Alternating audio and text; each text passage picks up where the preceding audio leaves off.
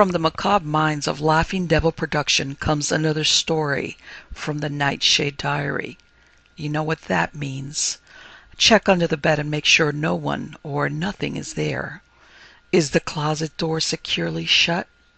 Then leave your disbelief behind, amp up your imagination, and hang on tight for another ride into terror and mystery. And like all good horror stories, just imagine it's a dark and stormy night. And remember, screaming like a little girl is permitted.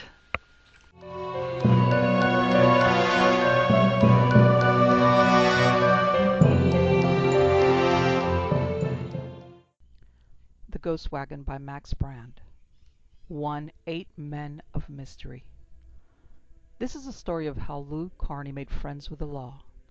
It must not be assumed that Lou was an outcast, neither that he was an underhanded violator of constituted authority. As a matter of fact, there was one law which Lou always held in the highest esteem. He never varied from the prescriptions of that law. He never, as far as possible, allowed anyone near him to violate that law. Unfortunately, that law was the will of Lou Carney. He was born with sandy hair, which reared up off angles all over his head.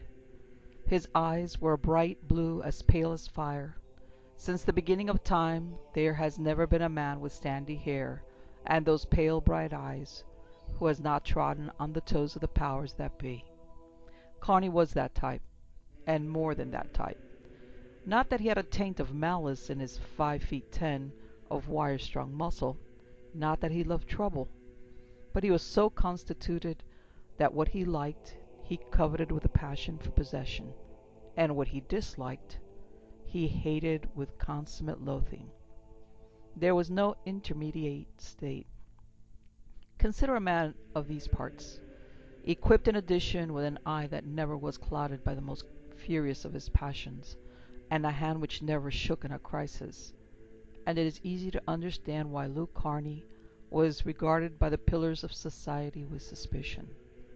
In a community where men shoulder one another in crowds, his fiery soul would have started a conflagration before he got well into his teens. But by the grace of the Lord, Lou Carney was placed in the mountain desert, in a region where even the buzzard strains its eyes looking from one town to the next, and where the wary stranger travels like a ship at sea, by compass. Here Lou Carney had plenty of room to circulate without growing heated by friction to the danger point. Even with these advantages, the spark of excitement had snapped into his eyes a good many times. He might have become a refugee long before, had it not chanced that the men whom he crossed were not themselves wholly desirable citizens. Yet the time was sure to come, when, hating work and loving action, he would find his hands full. Some day a death would be laid to his door, and then the end. He was the gayest rider between the Sierras and the Rockies, and one of the most reckless. There was no desert which he would not dare. There was no privation which he had not endured to reach the ends of his own pleasure. But not the most intimate of Lou's best friends could name a single pang which he had undergone for the sake of honest labor. But for that matter, he did not have to work. With a face for poker and hands for the same game, he never lacked the sources of supply. Lou was about to extinguish his campfire on this strange night in Silver Canyon. He had finished his cooking and eaten his meal hurriedly and without pleasure, for this was a dry camp. The fire had dwindled to a few black embers and one central heart of red, which tossed up a tongue of yellow flame intermittently. At each flash there was illumined only one feature. First, a narrow, fleshless chin. Who is it that speaks of the fighting jaw of the bull terrier? Then a thin-lipped mouth, with the lean cheeks and the deep-set glowing eyes. And lastly, the wild hair thrusting up askew. It made him look, even on this hushed night, as though a wind were blowing in his face. On the whole, it was a rather handsome face, but men would be apt to appreciate its qualities more than women. Lou scooped up a handful of sand and swept it across the fire. The night settled around him. But the night had its own illumination. The moon, which had been struggling as a sickly circle through the ground haze, now moved higher and took on its own proper color, an indescribable crystal white, and it was easy to understand why this valley had the singular name of Silver Cañon.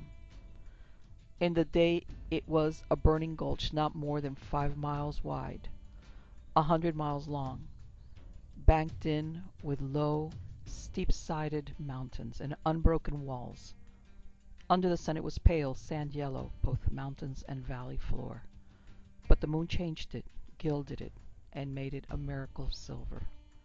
The night was coming on crisp and cold, for the elevation was great, but in spite of his long ride Carney postponed his sleep. He wrapped himself in his blankets and set up to see. Not much for anyone to see except a poet, for both earth and sky were a pale bright silver, and the moon was the only living thing in heaven or on earth. His horse, a wise old gelding with an ugly head and muscles of leather, seemed to feel the silence, for he came from his wretched hunt after dead grass and stood behind the master. But the master paid no attention. He was squinting into nothingness and seeing. He was hearkening to silence and hearing. A sound which the ear of a wolf could hardly catch came to him. He knew that there were rabbits. He listened again. A wavering pulse of noise far off was a coyote, and yet both these sounds combined did not make up the volume of a hushed whisper. They were unheard rhythms which are felt. But what Lou Carney saw no man can say. No man who has not been stung with the fever of the desert. Perhaps he guessed at the stars behind the moon haze. Perhaps he thought of the buzzards far off, all-seeing, all-knowing, the dreadful prophets of the mountain desert. But whatever it was that the mind of Lou Carney perceived, his face under the moon was the face of a man who sees God. He had come from the gaming tables of Bogle camps. Tomorrow night he would be at the gaming tables in Cayuse. But here was an interval of silence between, and he gave himself to it as devoutly as he would give himself again to chuck-a-luck or poker. Some moments went by. The horse stirred and went away, switching his tail. Yet Carney did not move. He was like an Indian in a trance. He was opening himself to that deadly hush with a pleasure more thrilling than cards and red-eye combined. Time at length entirely ceased for him. It might have been 5 minutes later. It might have been midnight. But he seemed to have drifted on a river into the heart of a new emotion. And now he heard it for the first time. Into the unutterable silence of the mountains a pulse of new sound had grown. He was suddenly aware that he had been hearing it ever since he first made camp. But not until it grew into an unmistakable thing did he fully awaken to it. He had not heard it because he did not expect it. He knew the mountain desert as a student knows a book, as a monk knows his cell, as a child knows its mother. It was the one thing on earth which he truly feared, and it was probably the only thing on earth which he really loved. The moment he made out the new thing, he stiffened under his blankets and canted his head down. The next instant he lay prone to catch the ground noise, and after lying there a moment he started up and walked back and forth across a diameter of 100 yards. When he had finished his walk, he was plainly and deeply excited. He stood with his teeth clenched and his eyes working uneasily through the moon haze and piercing down the valley in the direction of Bogle camp far away. He even touched the handles of his gun, and he found a friendly reassurance in the familiar grip. He went restlessly to the gelding and cursed him in a murmur. The horse pricked his ears at the well-known words. But here was a strange thing in itself. Lou Carney lowering his voice because of some strange emotion. The sound of his own voice seeming to trouble him, he started away from the horse and walked again in the hope of catching a different angle of the sound. He heard nothing new. It was always the same. Now the sound was unmistakable. Unquestionably it approached him, and to understand how the sound could approach for so long a time without the cause coming into view, It must be remembered that the air of the mountains at that altitude is very rare, and sound travels a long distance without appreciable diminution. In itself the noise was far from dreadful. Yet the lone rider eventually retired to his blankets, wrapped himself in them securely for fear that the chill of the night should numb his fighting muscles, and rested his revolver on his knee for action.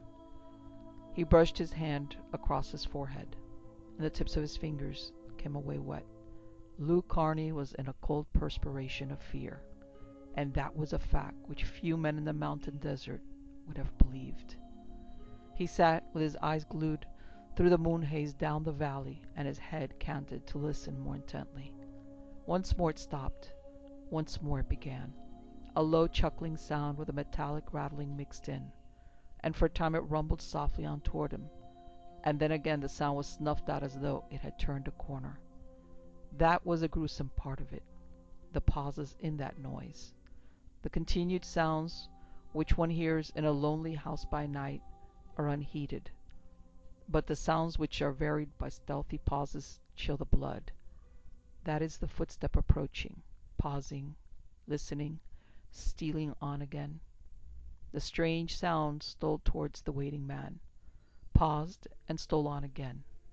But there are motives for stealth in a house. What motive was there in the open desert? It was the very strangeness of it that sent the shudder through Lou, and presently he could feel the terror of that presence, which was coming slowly down the valley. It went before like the eyes of a snake, and fascinated life into movelessness. Before he saw the thing that made the sound, while the murmur itself was but an undistinguished whisper, before all the revelations of the future, Lou Carney knew that the thing was evil. Just as he had heard the voices of certain men and hated them before he even saw their faces. He was not a superstitious fellow, far from it. His life had made him a canny, practical sort in the affairs of men, but it had also given him a searching alertness. He could smile when he faced a known danger, but an unknown thing unnerved him. Given an equal start, a third-rate gunfighter could have beaten Lou Carney to the draw at this moment and shot him full of holes. Afterward he was to remember his nervous state and attribute much of what he saw and heard to the condition of his mind. In reality he was not in a state when delusions possess a man, but in a period of superpenetration. In the meantime the sound approached. It grew from a murmur to a clear rumbling. It continued. It loomed on the ear of Carney as a large object looms on the eye. It possessed and overwhelmed him like a mountain thrust toward him from its base. But for all his awareness the thing came upon him suddenly.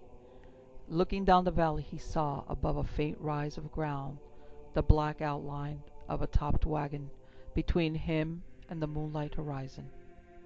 He drew a great sobbing breath, and then began to laugh with hysterical relief. A wagon! He stood up to watch its coming. It was rather strange that a freighter should travel by night, however, but in those gold-rush days far stranger things had come within his ken. The big wagon rocked fully into view. The chuckling was the play of the tall wheels on the hubs. The rattling was the stir of chains. Carney cursed and was suddenly aware of the blood running in old courses and a kindly warmth, but his relief was cut short. The wagon stopped in the very moment of coming over the rise. Then he remembered the pauses in that sound before. What did it mean, these many stops? To breathe the horses? No horses that ever lived, no matter how exhausted, needed as many rests as this. In fact, it would make their labor all the greater to have to start the load after they had drawn it a few steps. Not only that, but by the way the wagon rocked, even over the comparatively smooth sand of the desert, Carney felt assured that the wagon carried only a skeleton load. If it were heavily burdened, it would crunch its wheels deeply into the sand and come smoothly. But the wagon started on again, not with a lurch, such as that of horses striking the collar and thrusting the load into sudden motion, but slowly, gradually, with pain, as though the motive power of this vehicle, were exerting the pressure, gradually and slowly increasing the momentum. It was close enough for him to note the pace, and he observed that the wagon crept forward by inches. Give a slow draft horse 2 tons of burden, and he would go faster than that. What on earth was drawing the wagons through the moon haze and silver cañon? If the distant mystery had troubled Lucarni, the strange thing under his eyes was far more imposing. He sat down again as though he wished to shrink out of view, and once more he had his heavy gun resting its muzzle on his knee. The wagon had stopped again. And now he saw something that thrust the blood back into his heart and made his head swim. He refused to admit it. He refused to see it. He denied his own senses and sat with his eyes closed tightly. It was a childish thing to do. Perhaps the long expectancy of that waiting had unnerved the man a little. But there he sat with his eyes stubbornly shut, while the chuckling of the wagon began again, continued, drew near, and finally stopped close to him. Then at last he looked, and the thing which he guessed before was now an undubitable fact. Plainly silhouetted by the brilliant moon, he saw the tall wagon drawn by 8 men, working in teams of 2 like horses. And behind the wagon was a pair of heavy horses, pulling nothing at all. No, they were idly tethered to the rear of the vehicle. Weak horses, exhausted by work. No, the moon glinted on the well-rounded sides, and when they stepped, the sand quivered under their weight. Moreover, they threw their feet as they walked, a sure sign by which the draft horse can always be distinguished. He plants his feet with abandon. He cares not what he strikes as long as he can drive his iron-shod toes down to firm earth, and, secure of his purchase, send his vast weight into the collar.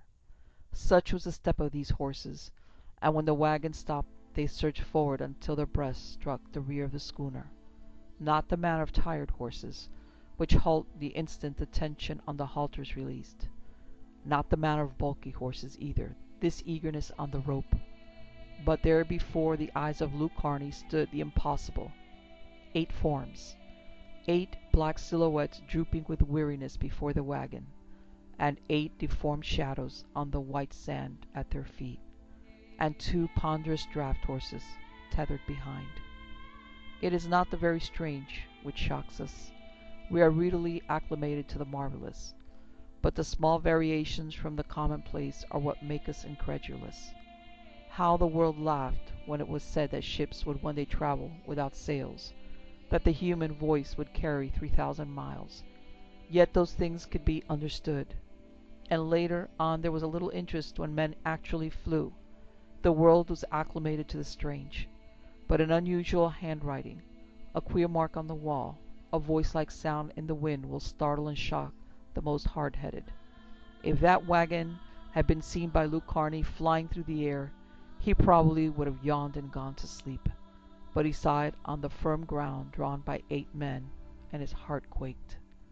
Not a sound had been spoken when they halted, and now they stood without a sound. Yet Lou's gelding stood plainly in view, and he himself was not 50 feet away. To be sure, they stood in their ranks without any head turning, yet beyond the shadow of a doubt they had seen him. They must see him. Still they did not speak. In the mountain desert, when men pass in the road, they pause and exchange greetings. It is not necessary that they be friends or even acquaintances. It is not necessary that they be reputable or respectable. It is not necessary that they have white skins. It suffices that a human being sees a human being in the wilderness, and he rejoices in the sight. The sound of another man's voice can be a treasure beyond the price of gold. But here stood 8 men, weary, plainly in need of help, plainly scourged forward by some dreadful necessity, yet they did not send a single hail toward Lou. No man among them spoke. The silence became terrible.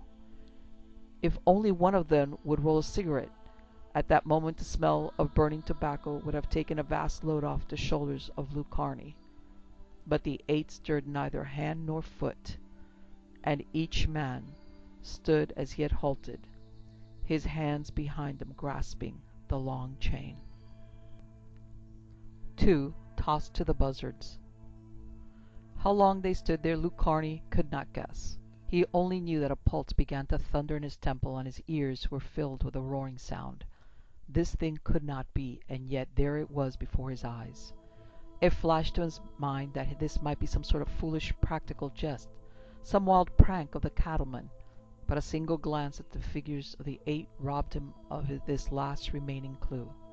Every line and angle of their bent heads and sagging bodies told of men taxed to the limit of endurance. The pride which keeps chins up was gone. The nerve force which allows a last few springy efforts of muscles was destroyed. Without a spoken signal, like dumb brute beasts, the 8 leaned softly forward, let the weight of their bodies come gently on the chain, and remained slanting forward until the wagon stirred. The wheels turned and the big vehicle started on. The sand was whispering as it curled around the broad rims of the wheels. That was the only sound in Silver Canyon. Stupefied, Carney watched it go without relief. Another man might have been glad to have the mystery pass on, but after the first chill of fear, Lou began to hunger to get under the surface of this freak. Yet he did not move until there was a sudden darkening of the moonlight. Then he looked up. As he did so, he saw that the moon was obscured by a gray tinge, and he felt a sharp gust of wind on his face. Up the canyon toward Cayuse, the air was thick with a dirty mist, and he knew that it was the coming of a sandstorm. That dismal reality brushed the thought of the wagon from his mind for a moment. He found a bit of shrubbery 100 yards away and entrenched himself behind it to wait until the storm should pass over, and he might snatch some sleep. The horse, warned by these preparations, came close. They were hardly finished before the blast of the wind had a million edges of flying sand grains, and a moment later the sandstorm was raging well over them. Lou Carney, comfortable in his shelter except for the grit that forced itself down his neck, thought of the 8 men and the wagon. Even in the storm he knew that they had not stopped, but were trudging wearily on. And if the wagon were halted and dragged back by the weight of the wind, still it would lean against the chain and struggle blindly. The imaginary picture of them became more vivid than the picture as they had stood in the moonlight. It was not a really heavy blow. In 2 hours it was over, but it left the air dim, and when Lou peered up the valley, the wagon was out of sight. For a time he banished the thought of it, wrapped himself again in the blankets, and was instantly asleep. The first brightness of morning wakened him, and tumbling automatically out of his blankets, he set about the preparation of breakfast with a mind numbed by sleep. Not until the first swallow of scalding coffee had passed his lips did he remember the wagon, and then he started up and looked again at the valley. He rubbed his eyes, but it was nowhere in sight. Ordinarily, it would not seem strange that a night's travel, even at the slowest pace, should take a wagon out of sight. But Silver Canyon was by no means ordinary. Through the thin, clear air the eye could look from the place where Lou stood clear up the valley to the cleft between the 2 mountains 30 miles away, where Cayuse stood. There was no depression to conceal any object of size, but the floor of the valley tilted gradually and smoothly up. To understand the clearness of that mountain air and the level nature of the valley, it may be remarked that men working mines high up the sides of the mountains toward the base of Silver Canyon could see the campfires of freighters on 4 successive nights, dwindling into stars on the 4th night, but plainly discernible through the 4 days of the journey. And the band of wild horses could be watched every moment of a 50-mile run to the waterholes, easily traced by the cloud of dust. Bearing these things in mind, it can be understood why Lou Carney gasped as he stared up the valley and saw nothing. The big schooner had vanished into thin air, or else it had reached Cayuse. This thought comforted him, but after a moment of thought he shook his head again. They could not have covered the 30 miles. 2 hours' travel had been impossible against the storm. Deducting that time, there remained well under 3 hours. Certainly the 8 men pulling the wagon could not have covered a quarter of that distance in 3 hours, or double 3 hours. And even if they had harnessed in the 2 big horses, the thing was still impossible. An hour of sharp trotting would have broken down those lumbering hulks of animals. And as for keeping up a rate of 10 miles an hour for 3 hours, with a lumbering wagon behind them and through soft sand, Why, it was something that a team of blooded horses, drawing a light buckboard, could hardly have accomplished. The rest of Lou's breakfast was tossed away untasted. He packed his tins with a rattle and tumbled into the saddle, and presently the gelding was cantering softly toward Cayuse. As he expected, the storm had blotted out all traces. There was not a sign of wheels, the sand perfectly smooth except for long wind riffles, scrawled awkwardly here and there. Little hummocks had been tossed up around the shrubs, but otherwise all was plainly in view, and the phantom wagon was nowhere on the horizon. Of course, one possibility remained. They might have turned out of the main course of the valley and gone to one side, ignorant of the fact that those mountains were inaccessible to wagons. It required a horse with tricky feet, unhampered with any load, to climb those sliding steep sand surfaces. For the draft animals to attempt it with a wagon behind them was ludicrous. Yet he kept sweeping the hills on either side for some trace of the schooner, and always there was nothing. As had been said, Lou was by no means superstitious, and now he had broad daylight to help steady his nerves and sharpen his faculties. Yet in spite of broad daylight, he began to feel once more the eerie thrill of the unearthly, and he felt that even if he had stepped out to examine the tracks of the wagon as soon as it passed him, he would have found nothing. At this he smiled to himself and shook his head. A ghost wagon did not make 8 men sweat and strain to pull it, and a ghost wagon did not rumble as it traveled and make a whispering of the sand. No, a solid wagon and 8 solid human beings and 2 heavy horses, somewhere between his last dry camp and Cayuse, had vanished utterly and were gone. Searching the walls of the valley on either side, he almost neglected the floor of the cañon, and it was only the bright flash of metal that made him halt the gelding and look to his right and behind.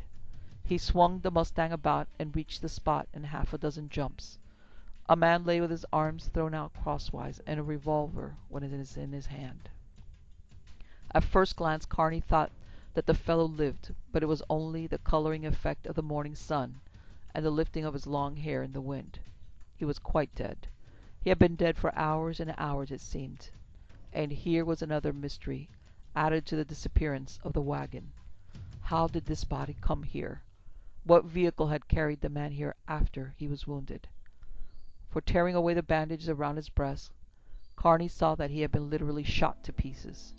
The tight-drawn bandages, shedding off the flow of blood perhaps, had bruised the flesh until it was a dark purple around the black shot holes. One thing was certain. After those wounds the man had been incapable of travel on horseback. He must have been carried in a wagon, but certainly only one wagon had gone that way before the sandstorm, and after the sandstorm any vehicle would have left traces. After all, then, there had been some freight in the ghost wagon, and this man, perhaps dead at the time, had been part or all of the burden that passed under Lou's eyes. But why had the wagon carried a dead body? And if it carried a dead body at all, why was it not taken on to the destination of the wagon itself? Certainly the burden of one man's weight was not enough to make any difference. 2 startling facts confronted him. First, here was a dead man. Second, the dead man had been brought this far by the ghost wagon. Here also was the chance of learning not only the identity of the dead man, but of the man who had killed him. Carney searched the pockets and brought out a wallet which contained half a dozen tiny nuggets of pure gold, nearly $100 in paper money, and a pencil stub.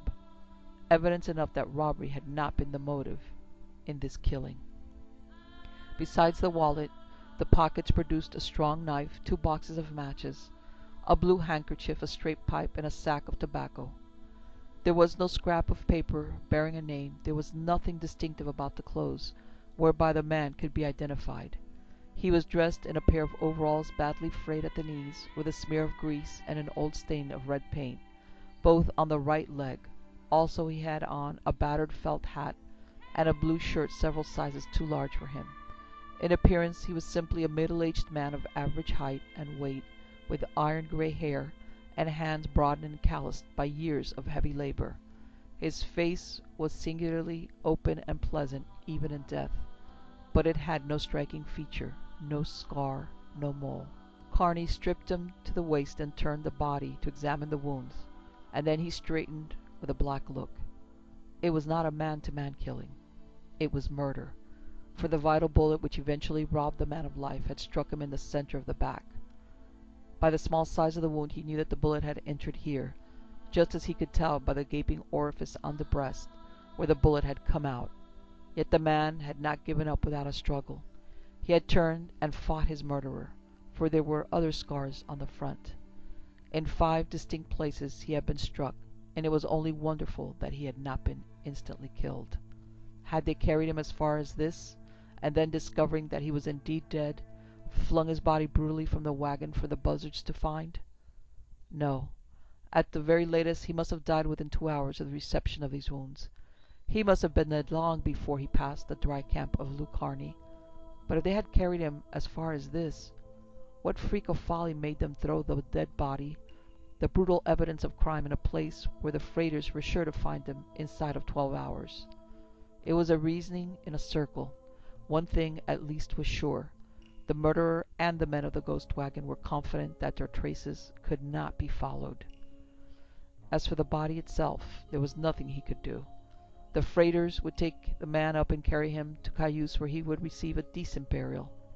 In the meantime, unless that wagon were indeed a ghost, it must have come by means however mysterious to Cayuse also, and toward that town Carney hurried on. 3. Carney's decision. The mountains went up on either side of Cayuse, but from each side it was easy of access. It gave out upon Silver Canyon in one direction, and on the other side there was a rambling cattle country. As for the mountains, they were better than either a natural highway or a range, for there was gold in them. 5 weeks before it had been found, the rumor had gone roaring abroad on the mountain desert, and now in lieu of echoes a wild life was rushing back upon Cayuse. Its population had been more than doubled, but by far the greater number of the newcomers paused only to outfit and lay in supplies before they pushed on to the gold front. The majority found nothing, but the few who succeeded were sufficient to stem a steady stream of the yellow metal trickling back toward civilization. Of that stream a liberal portion never went further than Cayuse before it changed hands. For one thing, supplies were furnished here at doubled and redoubled prices. For another, a crew of legal and illegal robbers came to this crossing of the ways to hold up the miners.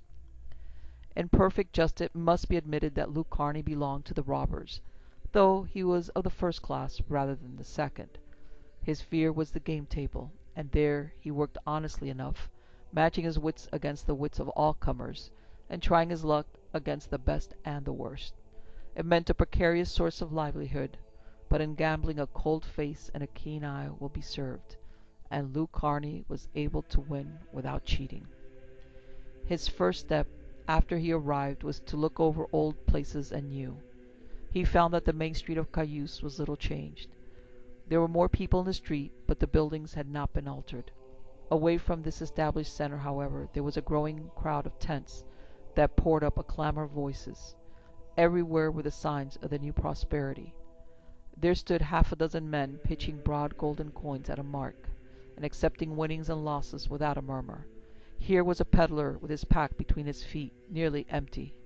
Everything from shoestrings to pocket mirrors, and hardly a man that passed but stopped to buy, for Cayuse had the buying fever.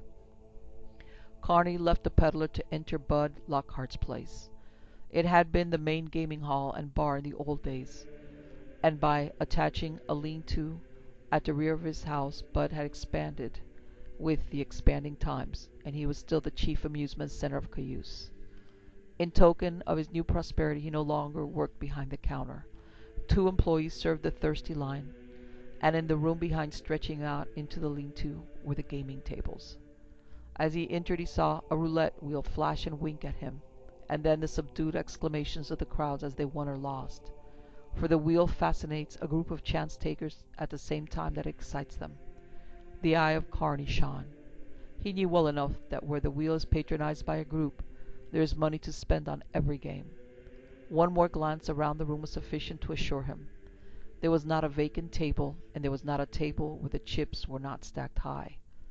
Bud Lockhart came through the crowd straight toward Carney. He was a large man with a tanned face, which in its generous proportions matched his big body. What it lacked in height above the eyes, it made up in the shape of a great, fleshy chin. "Hey, Lou," called the big man, plowing his way among the others and leaving a disarranged but good-natured wake behind him. Carney turned and waited. "I need you, boy," said Bud Lockhart as he shook hands. "You've got to break your rule and work for me. How much?" The gambler hesitated. "No, 50 a day," he murmured. "Take you at that price," said the proprietor, and Lou gasped. "Is it coming in as fast as that?" he queried. "Faster. Fast enough to make your head swim. The suckers are running in all day with each handful of gold. They won't let me alone till they dumped it into my pockets. I've got a lot of boys working for me, but most of the lot are shady. They're double-crossing me and pocketing 2/3 of what they make. I need you here to take a table and watch the boys next to you." 50 is pretty fat," admitted Carney, "but I think I'll do a little gold digging myself." Bud gasped. "Say," Sonny murmured, "have they stuck you up with one of their yarns? Are you going with some greenhorn and collect some calluses on your hands?" "No, I'm going to do my digging right in your place, Bud. You dig the coin out of the pockets of the other boys. I'll sit in on a few of your games and see if I can't dig some of the same coin out again."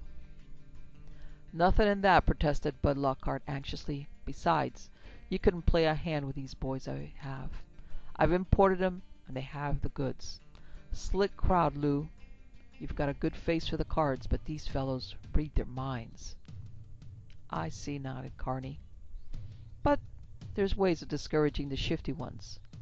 "Oh, they're raw about it, Bud. I saw that fat fellow who's dealing over there palm a card so slow I thought he was trying to amuse the crowd, until I saw him take the pot. I think I could clean out that guy, Bud." "Not when he's going good.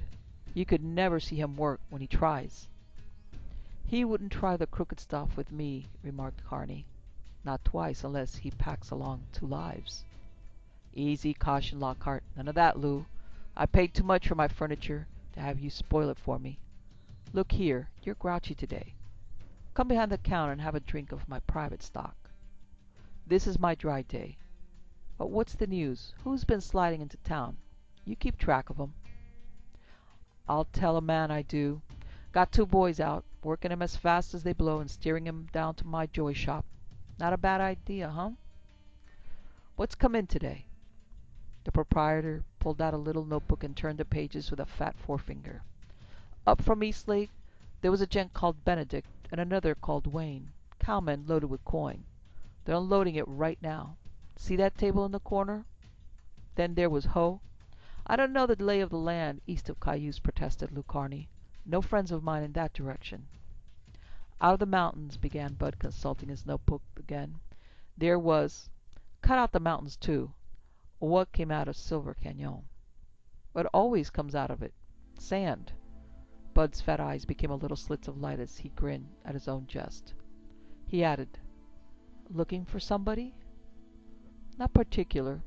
Heard somebody down the street talk about a wagon that came off the desert with 8 or 9 men." "What was that?" To conceal his agitation, he began to roll a cigarette. "One wagon?" asked Bud Lockhart. "Yep." "What in thunder would 8 men be doing in one wagon?" "I dunno."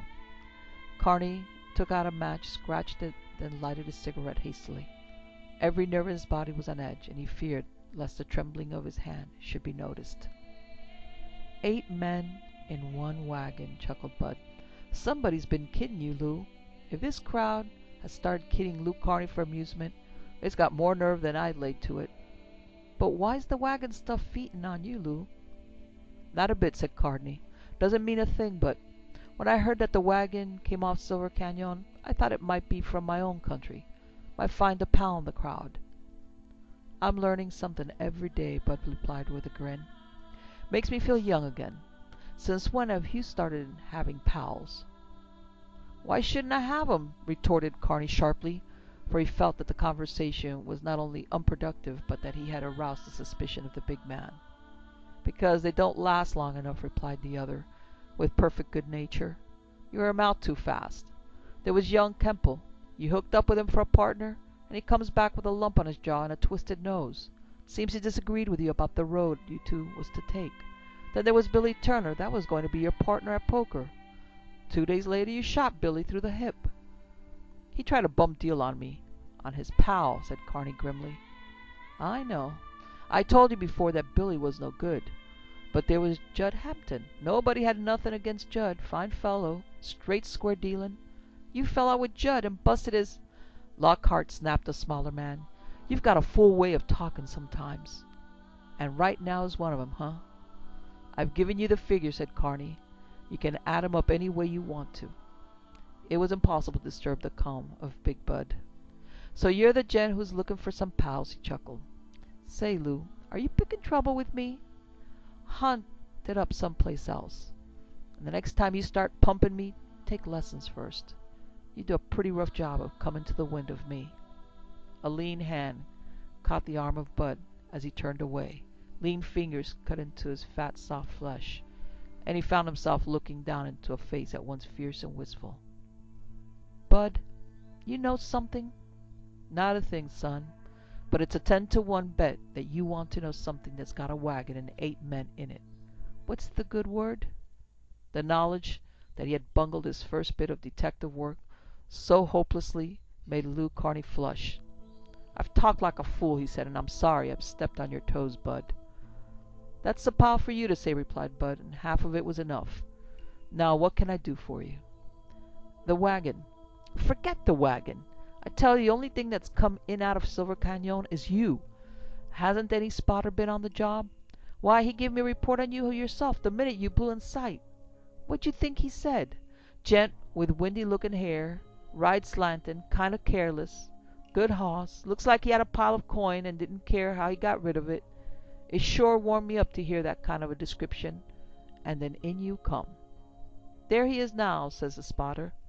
Like his looks? Sure, says I. I like the look so much you're fired. That's what I said to him. You should have seen his face. The fat man burst into generous laughter at his own joke. The voice of Lou Carney cut his mirth short. I tell you, Bud, you're wrong. Either you're wrong or I'm crazy. Don't be saying hard things about yourself, Lockhart retorted. It's gospel, is it? It sure is. Then keep what I've said to yourself. Not a word out of me, Lou. Now let's get back to business. What you need to get this funny idea out of your head is a game. But the head of Lou Carney was whirling. Had he been mad? Had it been an illusion, that vision of the wagon and 8 men? He remembered how tightly his nerves had been strung. A terrible fear for his own sanity began to haunt him. Blow the game, said Carney. I'm going to get drunk. I thought you said this was your dry... But the younger man had already whirled and was gone among the crowd. He went blindly into the thickest portion, and where men stood before him, he shouldered them brutally out of the way. He left behind him a wake of black looks and clenched hands. Bud Lockhart waited to see no more. He hurried to call one of his bartenders to one side. You see that gent with the sandy hair? Asked Bud. Yep. Know him? Nope. He's Lou Carney, and he's starting to get drunk.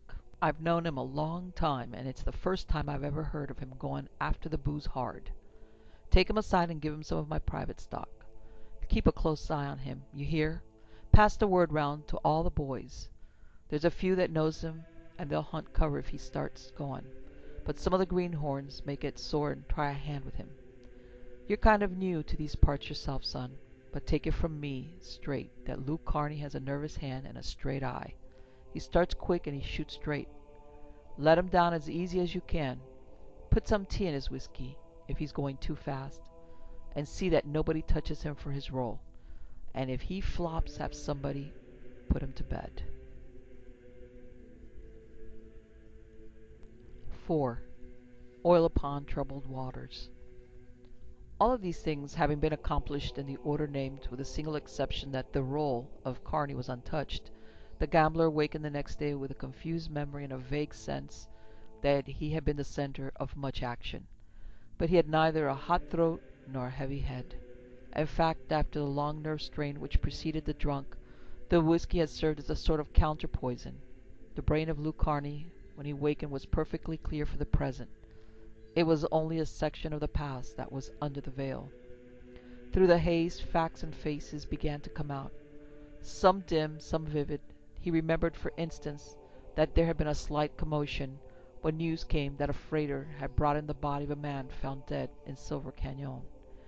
He remembered that someone had jogged his arm and spilled his whiskey, whereupon he had smote the fellow upon the root of the nose and then waited calmly for the gunplay, and how the other had reached for his gun, but had been instantly seized by two bystanders who poured whispered words into his ears. The words had turned the face of the stranger pale and made his eyes grow big. He stared at Lou, then had apologized for the accident, and he had been forgiven by Lou, and they had had many drinks together. That was one of the incidents, which was the most vivid. Then somebody had insisted upon singing a solo in a very deep, rough bass voice. Carney had complimented him and told him he had a voice like Niagara Falls. A little wizened man with buried eyes and hatchet face had confided to Carney that he was a Comanche chief, that he was on the warpath hunting white scalps, that he had a war cry which beat thunder a mile, and that when he whooped, people scattered. Whereupon he whooped and kept on whooping and swinging a bottle in lieu of a tomahawk, until the bartender reached across the bar and tapped the Comanche chief with a mallet. A tall, sad-faced man with long mustaches had poured forth a story of a gloomy life between drinks. Once he had complained that the whiskey was too weak for him. What he wanted was liquid dynamite so he could get warmed up inside. Later he was telling a story to which everyone listened with much amusement. Roars of laughter had greeted his telling of it. Men had clapped him on the back when he was finished. Only one man in the crowd had seemed serious. Lou Carney began to smile to himself as he remembered the effect of his tale. The tale itself came back to him. It was about 8 men pulling a wagon across the desert while 2 horses were tethered behind it. At this point in the restoration of the day before, Carney sat erect in his bed. He had told the story of the phantom wagon in a saloon full of men. The story would go abroad. The murderer or murderers of that man he had found dead in the desert would be warned in time. He ground his teeth at the thought, but then settled himself back in the bed, and with a prodigious effort summoned up other bits of the scene. He remembered, for instance, that after he told the story, somebody had pressed through the crowd and assured him in a voice tearful that it was the tallest lie that had ever been voiced between the Sierras and the old Rockies. Whereat another man had said that there was one greater lie, and that was the old man Tompkins' story about the team of horses which was so fast that when a snowstorm overtook him in his buckboard, he put the whip on his team and arrived home without a bit of snow on him, though the back of his wagon was full to the top of the boards. About that 6 men had insisted on having Carney drink with them, so he had poured 6 drinks into one tall glass and had drunk with them all, while the crowd cheered. After this incident he could remember almost nothing except that a strong arm had been beneath his shoulders part of the time, and that a voice at his ear had kept assuring him that it was all right, don't worry, let me take care of you. Finding that past this point it was hopeless to try to reconstruct the past, he returned to the beginning, to the first telling of the tale of the wagon, and strove to make what had happened clearer. Bit by bit new things came to him, and then he came again in his memories to the man who had looked seriously for one instant. It had been just a shadow of gloom that had crossed the face of this man. Then he had turned and gone through the crowd. "By heaven," said Lou to the silent walls of his room, "that gent knew something about that wagon." If he could recall the face of the man, he felt that 2/3 of the distance would have been covered toward finding the murderer, the cur who had shot the other man from behind. But the face was gone. It was a vague blur of which he remembered only a brown mustache, rather close cropped, but there were 100 such mustaches in Cayuse. He got up and dressed slowly. He had come to the halting point. Dim and uncertain as this clue would be, even if the stranger actually had some connection with the murder, even if he had not been simply disgusted by the drunken's tale, so that he turned and left in contempt, yet in time his memory might clear, Carney felt, and the veil be lifted from the significant face of the man. It seemed as though the curtain of obscurity dropped just to the top of the mustache, like a mask. There was the strong chin, the contemptuous stern mouth, and the brown mustache cropped close. but of eyes and nose and forehead he could remember nothing. Downstairs he found that he had been the involuntary guest of Bud Lockhart overnight in the little lodging house, so he went to the big parlor to repay his host. Smiles greeted his entrance. He reduced his pace to the slowest sauntering, and deliberately met each eye as he passed. The result was that the smiles died out, and he left a train of sober faces behind him. With his self-confidence somewhat restored by this running of the gauntlet, he found Bud Lockhart and was received with a grin which no amount of staring sufficed to wipe out. He discovered that Bud seemed actually to admire him for the drunken party of the day before. "I'll tell you why," said Bud. "You gettin' solid with me. Some's got one test for a gent, and some's got another. But for me, let me once get a gent drunk, and I'll tell you all about how the inside of his heads are put together. If a gent is noisy, but keepin' his tongue down to make a bluff, he'll begin to shoutin' as soon as the red eye's under his belt. And if you yaller, he'll try to bully a fellow smaller than himself. And if he's a blowhard, he'll start his blowin'. But if he's a gentleman, sir, it's sure to crop out when the whiskey's spinning in his head." At this Carney looked Bud in the eye with an even more particular care. "And after I knocked a man down and insulted another and told a lot of foolish stories, just where do you place me, Lockhart?" "Do you remember that far back?" asked Bud with a chuckle. "Son, you put away enough whiskey to float a ship. You just simply got a natural ability to blot up the booze. How much tea did you mix with my stuff?" At this, Bud flushed a little, but he replied, "Don't let 'em tell you anything about me. No matter what it was, you drank and put away just twice as much as was enough. Son, you done noble, and I'll tell it to you. You done noble. Only one fight, and seeing it was you, I'd say that you spent a plumb peaceable day." "Bud," broke in the other, "I think I chattered some more about that ghost wagon. Did I?" "Ghost wagon? What? Oh, sure, I remember it now. That funny idea of yours about seeing a wagon with 8 men pulling it. Sure, you told that yarn, but everybody put it down for just a yarn, and had a good laugh out of it. I suppose you've got that fool idea out of your head by this time, Lou. Good thing if you have."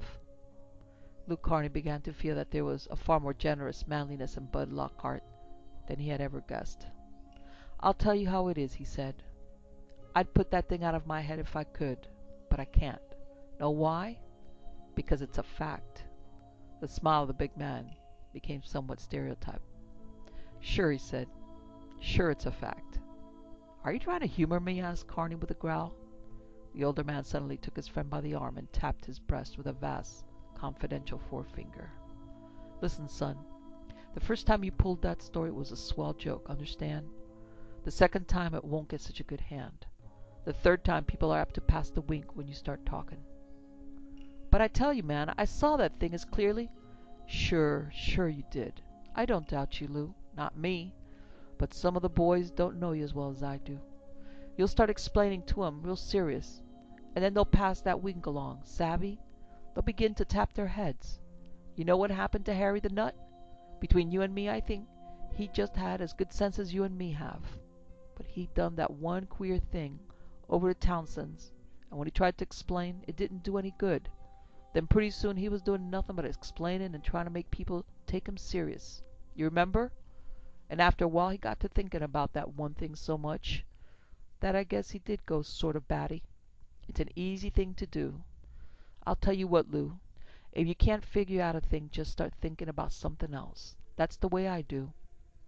There was something at once so hearty and so sane about this advice that the young gambler nodded his head.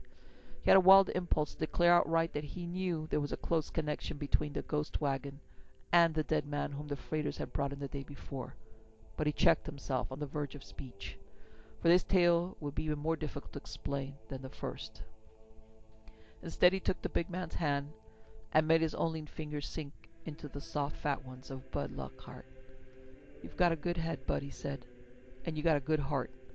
I'm all for you, and I'm glad you're for me. If you ever hear me talk about that ghost wagon again, you can make me eat the words."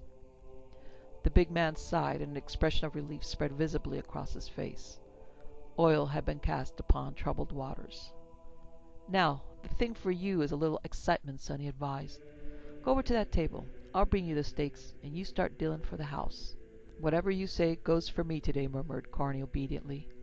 And as for the coin, said the fat man, you just split it with the house any way you think is the right way. 5. Two on horseback. Only half of the mind of Luke Carney was on the cards, and west of the Rockies it needs very close attention indeed to win at poker. Once he collared a fellow clumsily trying to hold out a card. At the urgent entreaty of Bud Lockhart to do him no serious damage, he merely threw him out of the place. Luck now inclined a little more to his side when the men who took their chances at his table saw that they could not crook the cards, but still he lost for the house steadily. He had an assignment of experienced and steady players, and the chances seemed to favor them. By noon he was far behind. By mid-afternoon Bud Lockhart was seen to be lingering in the offing and biting his lip. Before evening Carney threw down the cards in disgust and went to his employer. I'm through, he said. I can't play for another man. I can't keep my head on the game. I'll score up for what I've lost for you. You'll not, said Lockhart. But if you think the luck ain't with you, well, luck takes her own time coming round. And if the draw ain't with you, well, knock off for a while. I'm doing it. So long, Bud. Not leaving the house, old man? The proprietor moved back before the door with his enormous arms outspread in protest. Not going to beat it right away now, are you, Lou? Why not? I want a change of air. I'm getting nervous. Sit down over there. Wait a minute. I'll get you a drink. Not now. Bah, you don't know what you need. Besides, I've got something to say to you. He hurried away, turned. Don't move out of that chair, he directed, and Carney sank into it, as though impelled by the wind of the big man's gesture. Once in it, however, he stirred uneasily. The events of the day before had served to make him a well-known character in the place. Wherever people moved, they often turned and directed a smile at the young gambler, as such glances irritated him. Not that the smiles were exactly offensive. Usually they were accompanied by some reference to the celebrated tale of the evening before, the amazing lie about the ghost wagon. Yet Carney felt his temper rise. He wanted to be away from this place. He did not know how many of these strangers he had drunk with the night before. Perhaps he had drunk with his hands on the shoulder of some. He had seen drunken men do that, and the thought made his flesh crawl. For Luke Carney was not in any respect a good Democrat, and there was very little society which he preferred to his own. Not that he was a snob, but his was a heart which went out very seldom, and then with a tide of selfless passion. And the face in this room made him feel unclean himself. He dreaded touching his own cheek with the tips of his fingers for fear that he would feel the stubble left by the hasty shave of that morning. Above all, at this moment, the thought of the vast flesh and the all-embracing kindliness of his host was irksome to him. He felt under an obligation for the night before, and the manner in which Lockhart had handled the delicate situation of the gambling losses deepened the obligation, making it a thing that a mere payment of cash could not balance. He had to stay there and wait for the return of Bud, and yet he could not stay. With a sudden, overmastering impulse, he started up from his chair and strode swiftly to the door. His hand was upon the knob when a finger touched the shoulder, and he turned, and there stood Glory Patrick, the man who kept order in the parlor and gaming hall of Bud Lockhart. Glory was a known man, whether with his bare hands or with a knife or gun, and Luke Carney had seen him working all three at one time or another. He smiled kindly upon the rough man. His eye-teeth showed him with a smile. Glory smiled in turn. Who has not seen two wolves grin at each other? The boss wants you, Chief, said Glory. Ain't you going to wait for him? Can't do it. Tell Bud that I'll be back. He looked round rather guiltily. The big man was nowhere in sight. And then he turned abruptly upon Glory. Did he send you to stop me just now? Nope. But I seen that he was coming back and would want you a-waitin'. It was all said smoothly enough, but when Carney asked his direct question, the eyes of the bouncer had flicked away for the briefest of spaces, a glance as swift as the flash of a cat's paw when it makes play with the lightning movements of a mouse. Yet it told something to Luke Carney. It told him a thing so incredible that for an instant he was stunned by it. He, Luke Carney, battler extraordinary, fighter by preference, trouble-seeker by nature, gunman by instinct, boxer by training, bull-terrier by grace of the thing that went boiling through his veins, He, Luke Carney, was stopped at the door of this place by a bouncer acting under the order of Fat Bud Lockhart. It shocked Carney. It robbed him of strength and made him an infant. "Don't Bud want me to go?" he asked. "Nope. Between you and me, I don't think he does." "Oh," said Carney softly. "Wouldn't you let me go?" "You got me right," said Glory.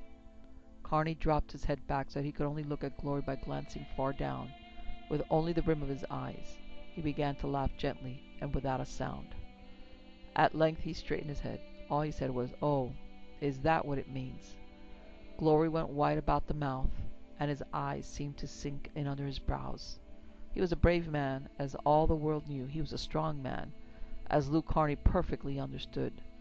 But he had not the exquisite nicety of touch. He lacked the lightning precision of the windy-haired youth, who now stood with a devil in either eye.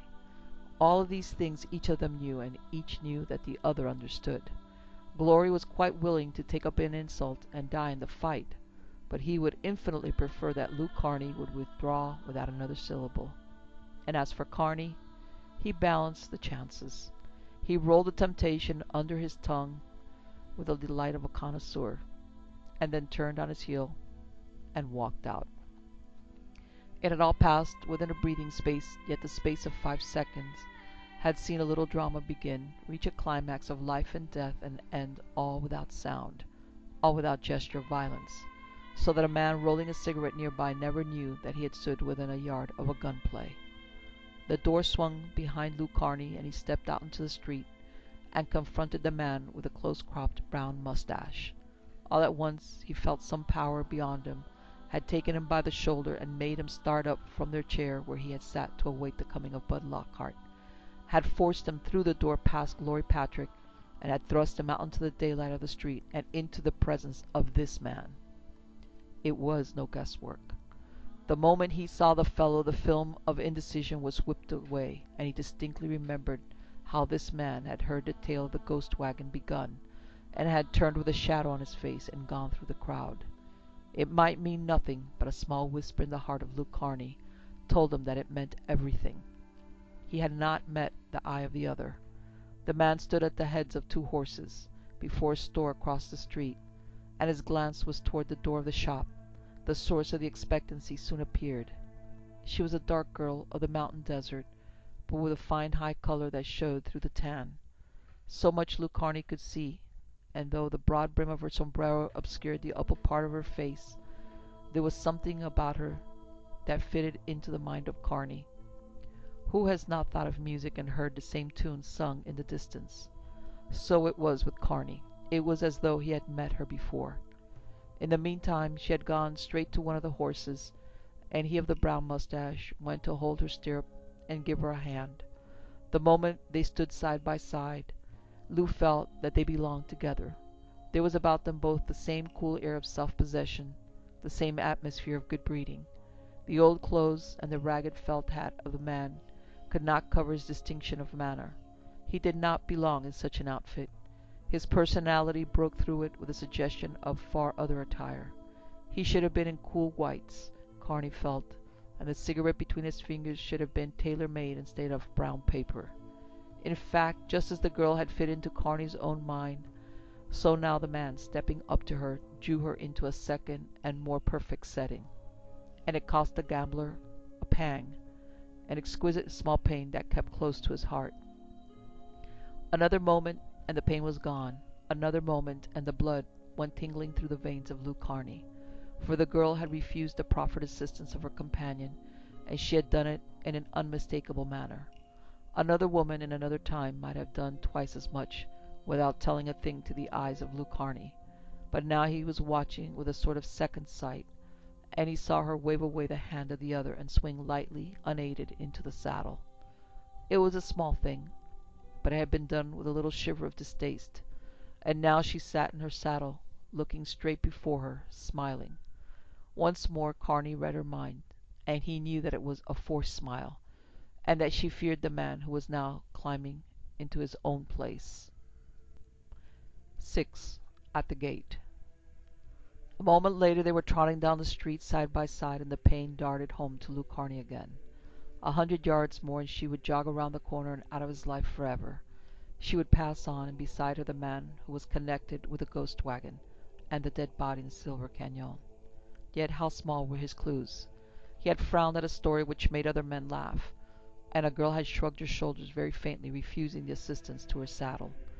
Small things to be sure, but Carney, with his heart on fire, made them everything. To his excited imagination it seemed certain that this brown-faced girl with the big bright eyes was riding out of his life side by side with a murderer. She must be stopped. 50 yards, 10 seconds more, and she would be gone beyond recall. He glanced wildly around him. His own horse was stabled. It would take priceless minutes to put him on the road. And now the alertness of the bystanders struck him in the face. Could they not see? Did not the patent facts shout at them? A man sat on the edge of the plank sidewalk and walled up his eyes, while he played a wailing mouth organ. A youth in his 14th year passed the man, sitting sidewise in his saddle, rolling his cigarette, and sublimely conscious that all eyes were upon him. A thought came to Lou. He started to the horse of the boy and grabbed his arm. "See him?" he demanded. "See what?" said the boy with undue leisure. "See that gent and the girl turning the corner? What about 'em?" "Do me a favor, partner." The word thawed the childish pride of the boy. "Ride after him and tell him that Bud Lockhart wants him in a deuce of a hurry." For what man was there near Cayuse who would not answer a summons from Lockhart? The boy was nodding.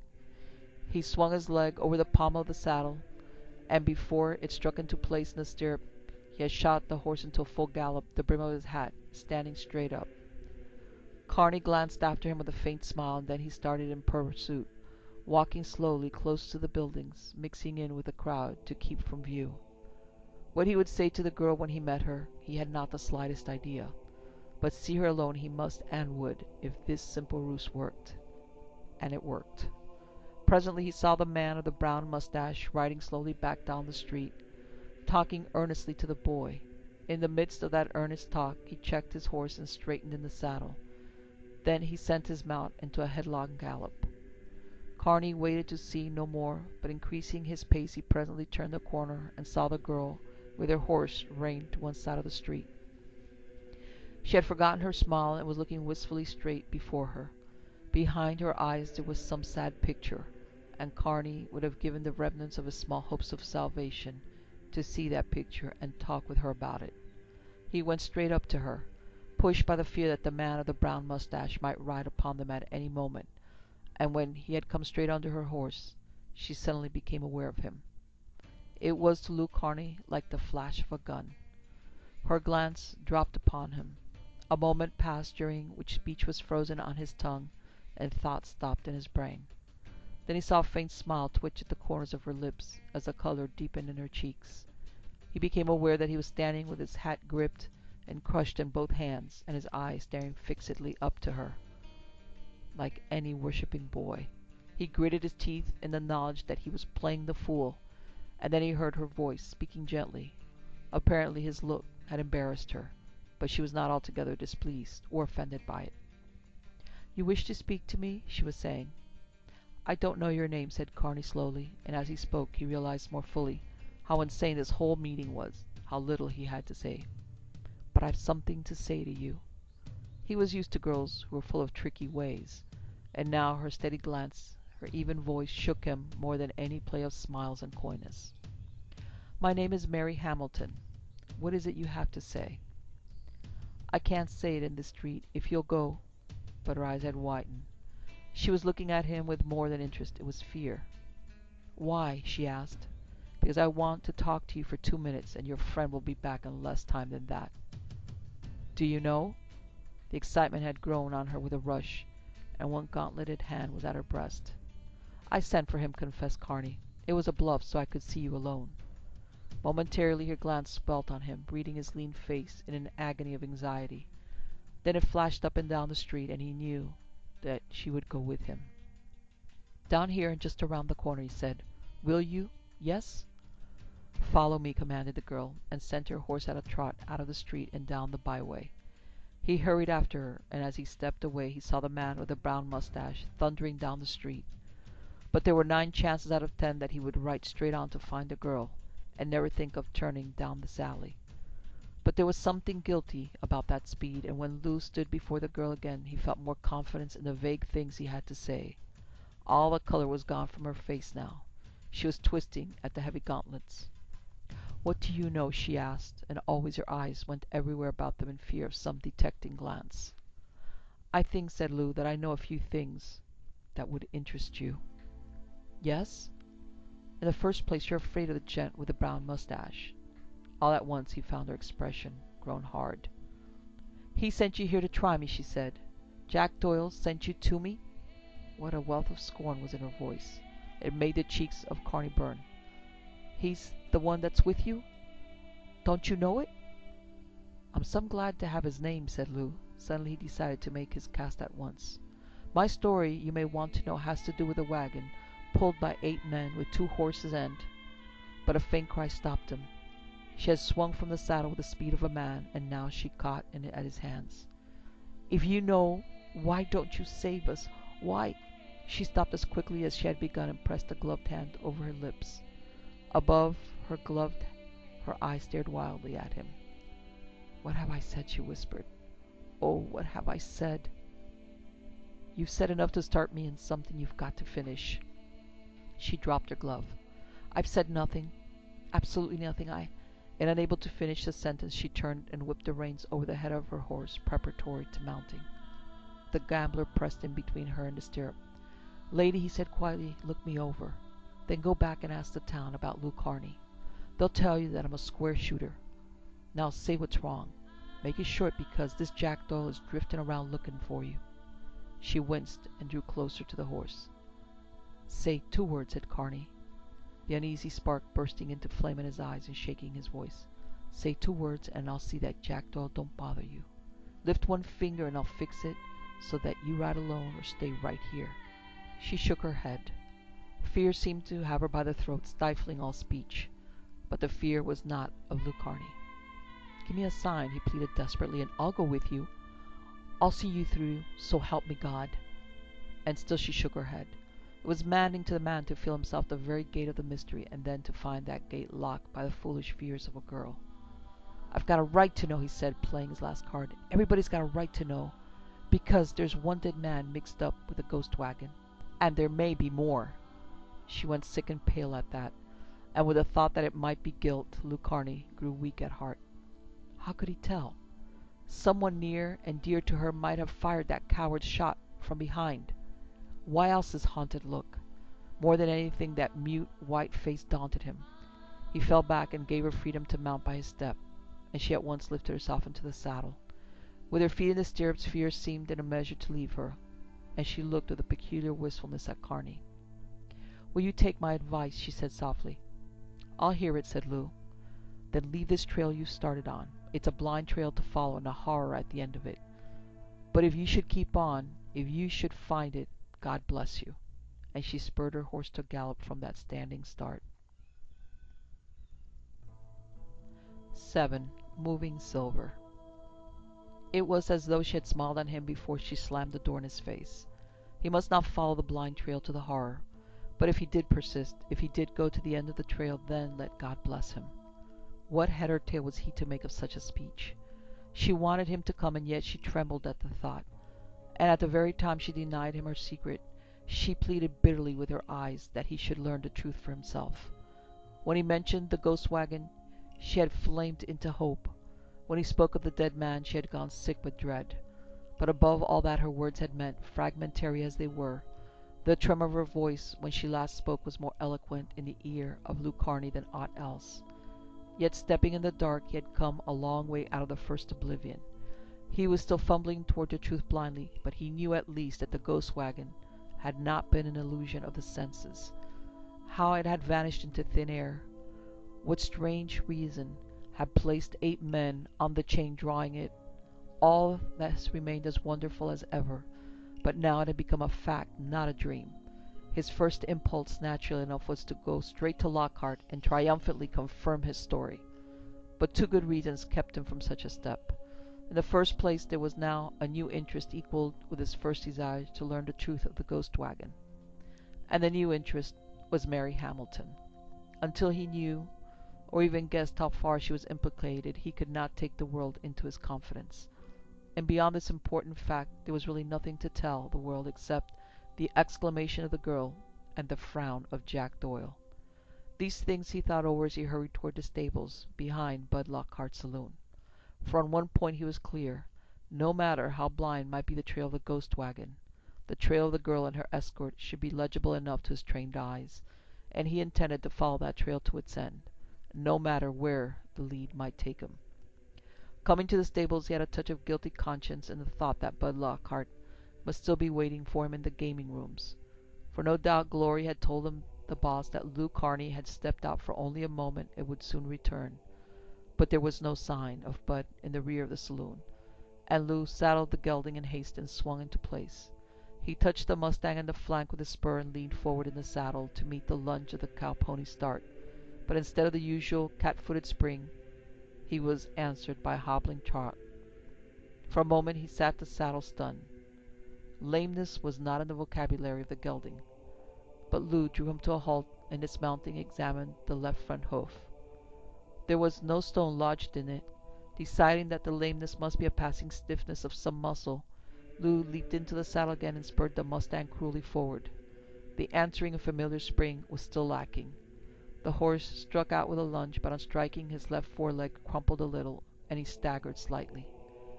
Lou Carney shot to the ground again. If the trouble was not in the hoof, it must be in the leg. He thumped and kneaded the strong muscles of the upper leg, and dug his thumb into the shoulder of the gelding, but there was never a flinch. He stood back despairing and looked over his mount. Never before had the dusty roan failed him, and to leave him to take another horse was like leaving his tried gun for a new revolver. Besides, it would mean a loss of time, and moments counted heavily now that the afternoon was waning to the time of yellow light, with evening scarcely an hour away. Unless the two took the way of Silver Cañon, and that was hardly likely, they would be out of sight among the hills if he did not follow immediately. Looking mournfully over that offending foreleg, he noticed a line of hair fanning out just above the knee, as if the horse had rubbed against the stall and pressed on the sharp edge of a plank. He smoothed this ridge away thoughtlessly, and then looked wistfully down the street. The lazy life of the town had not changed. Men were going carelessly about their ways, yet there were good men and true passing him continuously. Charlie Rogers went by him, Gus Ruel, Sam Turn, a dozen other known men, who would have followed him to the moon and back at a word. But that word, could he give them? 100 men would scour the hills at his bidding, yet what reason could he suggest? All that wealth of a manpower was his if he only had the open sesame, which would unlock the least fragment of the secret of the ghost wagon. No, he must play this hand alone. He looked back with a groan to the lame leg of the horse, and again he saw the little ridge of stubborn hair. It was a small thing, but he was in a mood when the smallest things were irritating. With an oath he leaned over and smoothed down the hair with a strong pressure of his fingertips, and at once through the hair he felt a tiny ridge, as hard as bone, but above the bone. Lou Carney set his teeth and dropped to his knees. It was as he thought. A tiny thread of silk had been twisted around the leg of the horse and drawn taut, and that small pressure exerted at the right place over the tendons was laming the gelding. One touch of his jackknife and the thread flew apart, while there was a snort of relief from the roan, and Lou Carney, lingering only long enough to cast one black look behind him, sprang into the saddle for the third time, and now the gelding went out into his long, rocketing lope. The gambler felt the pace settle to the usual stride, but he was not satisfied. What if Doyle had given his horse the rein as soon as he found the girl?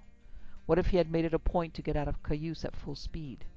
In that case he would be even now deep in the bosom of the hills, and many things assured him that the stranger was forewarned. He must have been given at least a hint by that same agency which had lamed the roan. More than this, if someone knew that Lou Carney was about to take up this trail, and had already taken such a shameful step as this to prevent it, he would go still further. He might send a warning ahead. He might plant an ambush to trap the pursuer. There is no position so dangerous as the place of the hunter who is being hunted, and at the thought of what might lie ahead of him, Lou Carney drew the horse back to a dog trot. Even if the odds were on his side, it might be risky work, but he had reason to believe that there were 8 men against him, 8 men burdened with one crime already, and therefore ready and willing to commit another to cover their traces. The thought had come to Lou Carney as he broke out of Cayuse and headed west and south. But while the thoughts drifted through his mind, and all those nameless pictures which come to a man in danger, his eye picked up the trail of 2 horses which had moved side by side, and the trail indicated that both horses were running at close to top speed. For the footprints were about equally spaced, with long gaps to mark the leaps. The trail led, as he had feared, into the broken hills south of Silver Cañon, where danger might lie in wait to leap out at him from any of 20 places in every mile he rode. But Lou Carney at any time was not a man to reckon chances too closely, and Lou Carney, with a trail to lead him on, was close to the primitive hunting animal. He sent the roan gelding back into the slope, and a moment more the ragged hills were shoving past him, and he was fairly committed to the trail. It was a different man who rode now, with his hat drawn low to keep the slant sunlight from dazzling him. His glance swept the trail before him and the hills on every side. Men had been known to play a dozen games of chess blindfolded. Lou Carney's problems were even more manifold. For every half-mile passed him through a dozen places where men might lie concealed to watch him or to harm him, and each place had to be studied, and all its possibilities reckoned with. He loosened his rifle and saw that it drew easily from the long holster. He tried his revolver and found it in readiness. Now and again he swung sharply in the saddle, and his glance took in half the horizon behind him, for in such a sudden turn a man can often take a pursuer by surprise. The great danger indubitably lay ahead of him, and here he fixed his attention. The western light was more and more yellow now, and before long the trail would be dim with sunset, and then obscured by the evening. When that time came, he must fix a landmark ahead of him, and then strike straight on through the night, trusting that Doyle had cast his course in a straight line, unless by dint of hard riding he should come upon the 2 before dark. But this he doubted. Riding at full speed, Doyle and the girl had opened up a gap of miles before Lou was even started. Moreover, for all his leathery qualities of endurance, the roan was not fast on his feet over a comparatively short distance. It needed a 2 days' journey to bring out his fine points. Lou preferred to keep to a steady gait well within the powers of the roan, and trust to bulldog persistence to bring him up with the quarry. He kept on with the hills moving by him like waves chopped by a storm wind. When the sunset reds were dying out, and the gloom of early evening beginning to pool in blues and purples along the gulches, he caught the first sign of life near him.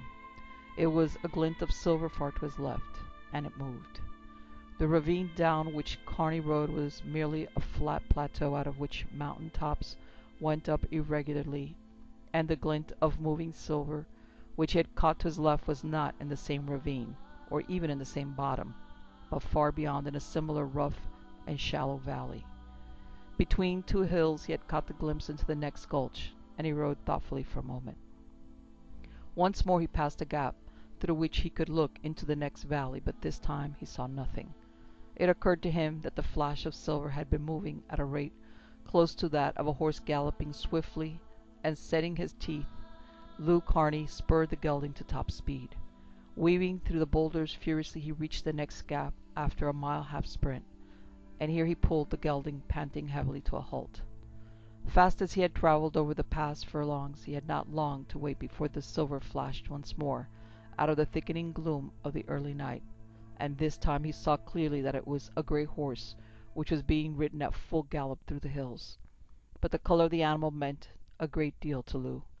He had seen a tall gray muscle to bear weight in the stables behind Bud Lockhart's saloon, and he had been told that this was Bud's horse.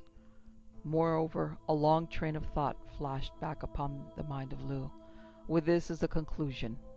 He remembered the manner in which Bud had laughed at the story of the phantom wagon, the eagerness with which he had persuaded Lou to drop the tale, his strangely friendly endeavors to keep Lou inside the saloon when the man of the brown mustache was about to leave the room. Bud Lockhart was in some manner implicated. It was he who had posted Glory to keep the gambler in the saloon. It was he who had lamed the roan, and now finding that his quarry had escaped in spite of all precautions, it was he who mounted his fine grey horse and rode furiously through the hills to carry warning. 8. More than death. Lust of murder filled the brain of Luke Carney when he thought of the fat face and its pseudo-amiability, the big fat hand and the fat cordiality. And yet he saw a way in which he could use the saloon keeper. He could cut across to the next valley and at a distance follow the grey horse through the night, and so reach his destination. The warning of his coming would go before him, but he felt that his gain would be equal to his loss. He swung the gelding across the gap and a little later sped into the second canyon. The turning to one side brought him out far behind Bud Lockhart and the speeding gray, but for this he cared little. The fat man apparently assured himself of reaching his destination in time, and he had brought his horse back to a hard gallop, which the slow roan could easily match and keep carefully within eye range and out of hearing. Lou wove down the valley, putting an occasional rise of ground between him and his leader, and doing all that was in his power to trail unsuspected. One great advantage remained with him in this game. The roan's color blended easily with the ground tones in the gloom of evening, whereas the gray literally shone through the half-light. But in spite of this handicap in his favor, Lou presently discovered that his presence to the rear was known, for the gap between him and the gray suddenly increased. Coming up a rise of ground only a short distance to the rear, when he reached the top, he discovered the gray gleaming far off, and he knew, with a great falling of the heart, that his trailing had been at fault. One hope remained, one bitter chance to take. He could never catch the gray with a man in a journey which would probably end before the morning. Only one power could overtake the fugitive, that was lead sped by powder. He counted the chances back and forth through the 10th part of a second. His bullet might strike down Bud Lockhart instead of Bud Lockhart's horse, but Bud had played the part of a sneak, and his life to Luke Carney meant no more than the life of a dog. He jerked his rifle to his shoulder, caught the bullseye, and fired.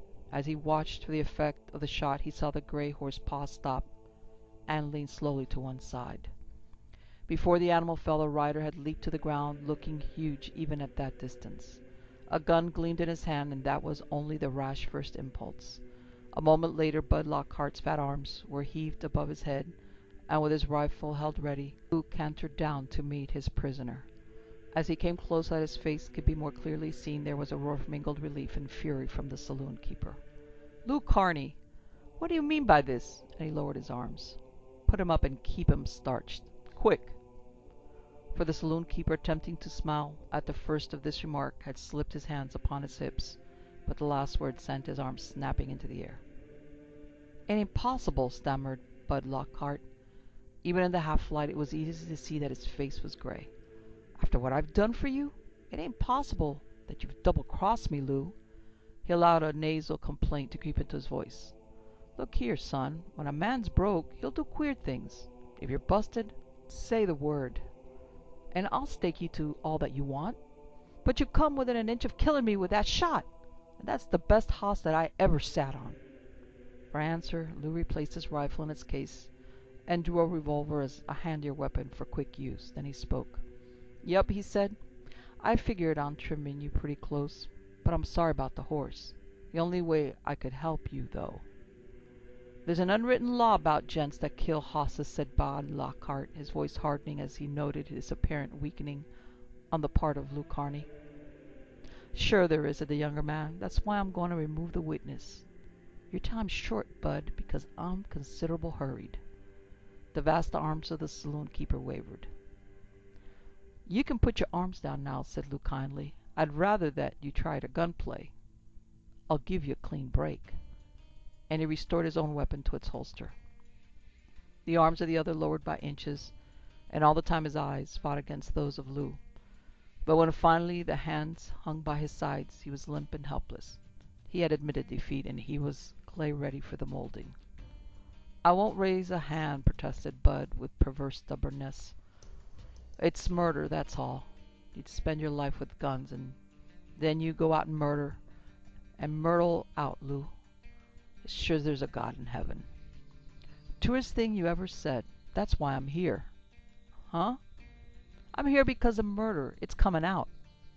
What in thunder do you mean, Lou? Do you suspect me of something? The man they brought out of Silver Canyon, Bud. That's the one. There was a start and a gasp. Lou, you are nutty. 100 gents will swear I ain't never left Cayuse for 10 days. And you didn't hold the gun. You ain't got nerve enough for that. But you were behind it. The fat coward was shaking from head to foot. I swear, he began. Curse you, Lou recoiled with sudden horror. You're a rotten skunk. A silence fell between them. You ain't left Cayuse for 10 days, said Lou when he could speak again. Where were you bound for now? For Sliver Hennessy's place. Good, he said. You lie well. But here's the end of your trail. You can see Sliver in hell later on. The craven fear of the other cast a chill through his own blood. He felt shamed for all men, seeing this shaken sample of it, tried and found wanting. Lou, said the other in a horrible whisper. Lou, you and me, friends? Other night when you was drunk, He sank to his knees. You got the right attitude, said Lou. Keep on talking. I'll wait till you say amen. You ain't gonna do it, Lou. Partner. Lou Carney allowed his voice to weaken. I ought to. You're as guilty as Judas, Bud. I was dragged into it. I swear I was dragged into it. Lou, name what you want and I'll give it to you. If I ain't got it, I'll find it for you. Name what you want. Where have Doyle and the girl gone? The other stumbled to his feet. His little eyes, under their fat lids, began to twinkle at Lou, with a remaining hope of life, but his face was still ashes. They're going to Miller's shack over to the Dry Creek. Miller's shack? Echoed Lou, noting the faltering. Yes, on your honor. So help me God. One thing more. You told Glory to keep me inside the saloon, even if he had to fill me full of lead to anchor me. He lied. He wanted to turn you against me, Lou. You hound, snarled Lou. The other fell back a step. You gave me your promise, he retorted shrilly, if I told you where it was going. I gave you no promise, and you lamed the road for me, Bud, huh? There was a groan from the tortured man. Lou, I was made to do it. I tell you straight. You'd have been deader than the gent you found in Silver Canyon if it wasn't for me. I headed 'em off. When they got a hunch you was after Doyle, they wanted to finish you. I saved you, son. Because you thought the job might be a bit tough, huh? I know you, Bud. But who are they? The big man blinked, as though a powerful light had been cast into his eyes. He began to speak. He stopped.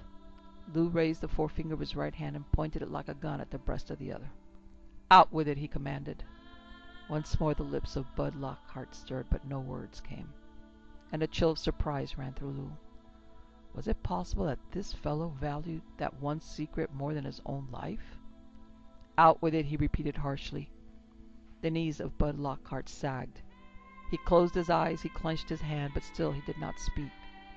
Lou Carney drew his gun slowly, raised it, leveled it, and then put the spurs to his horse.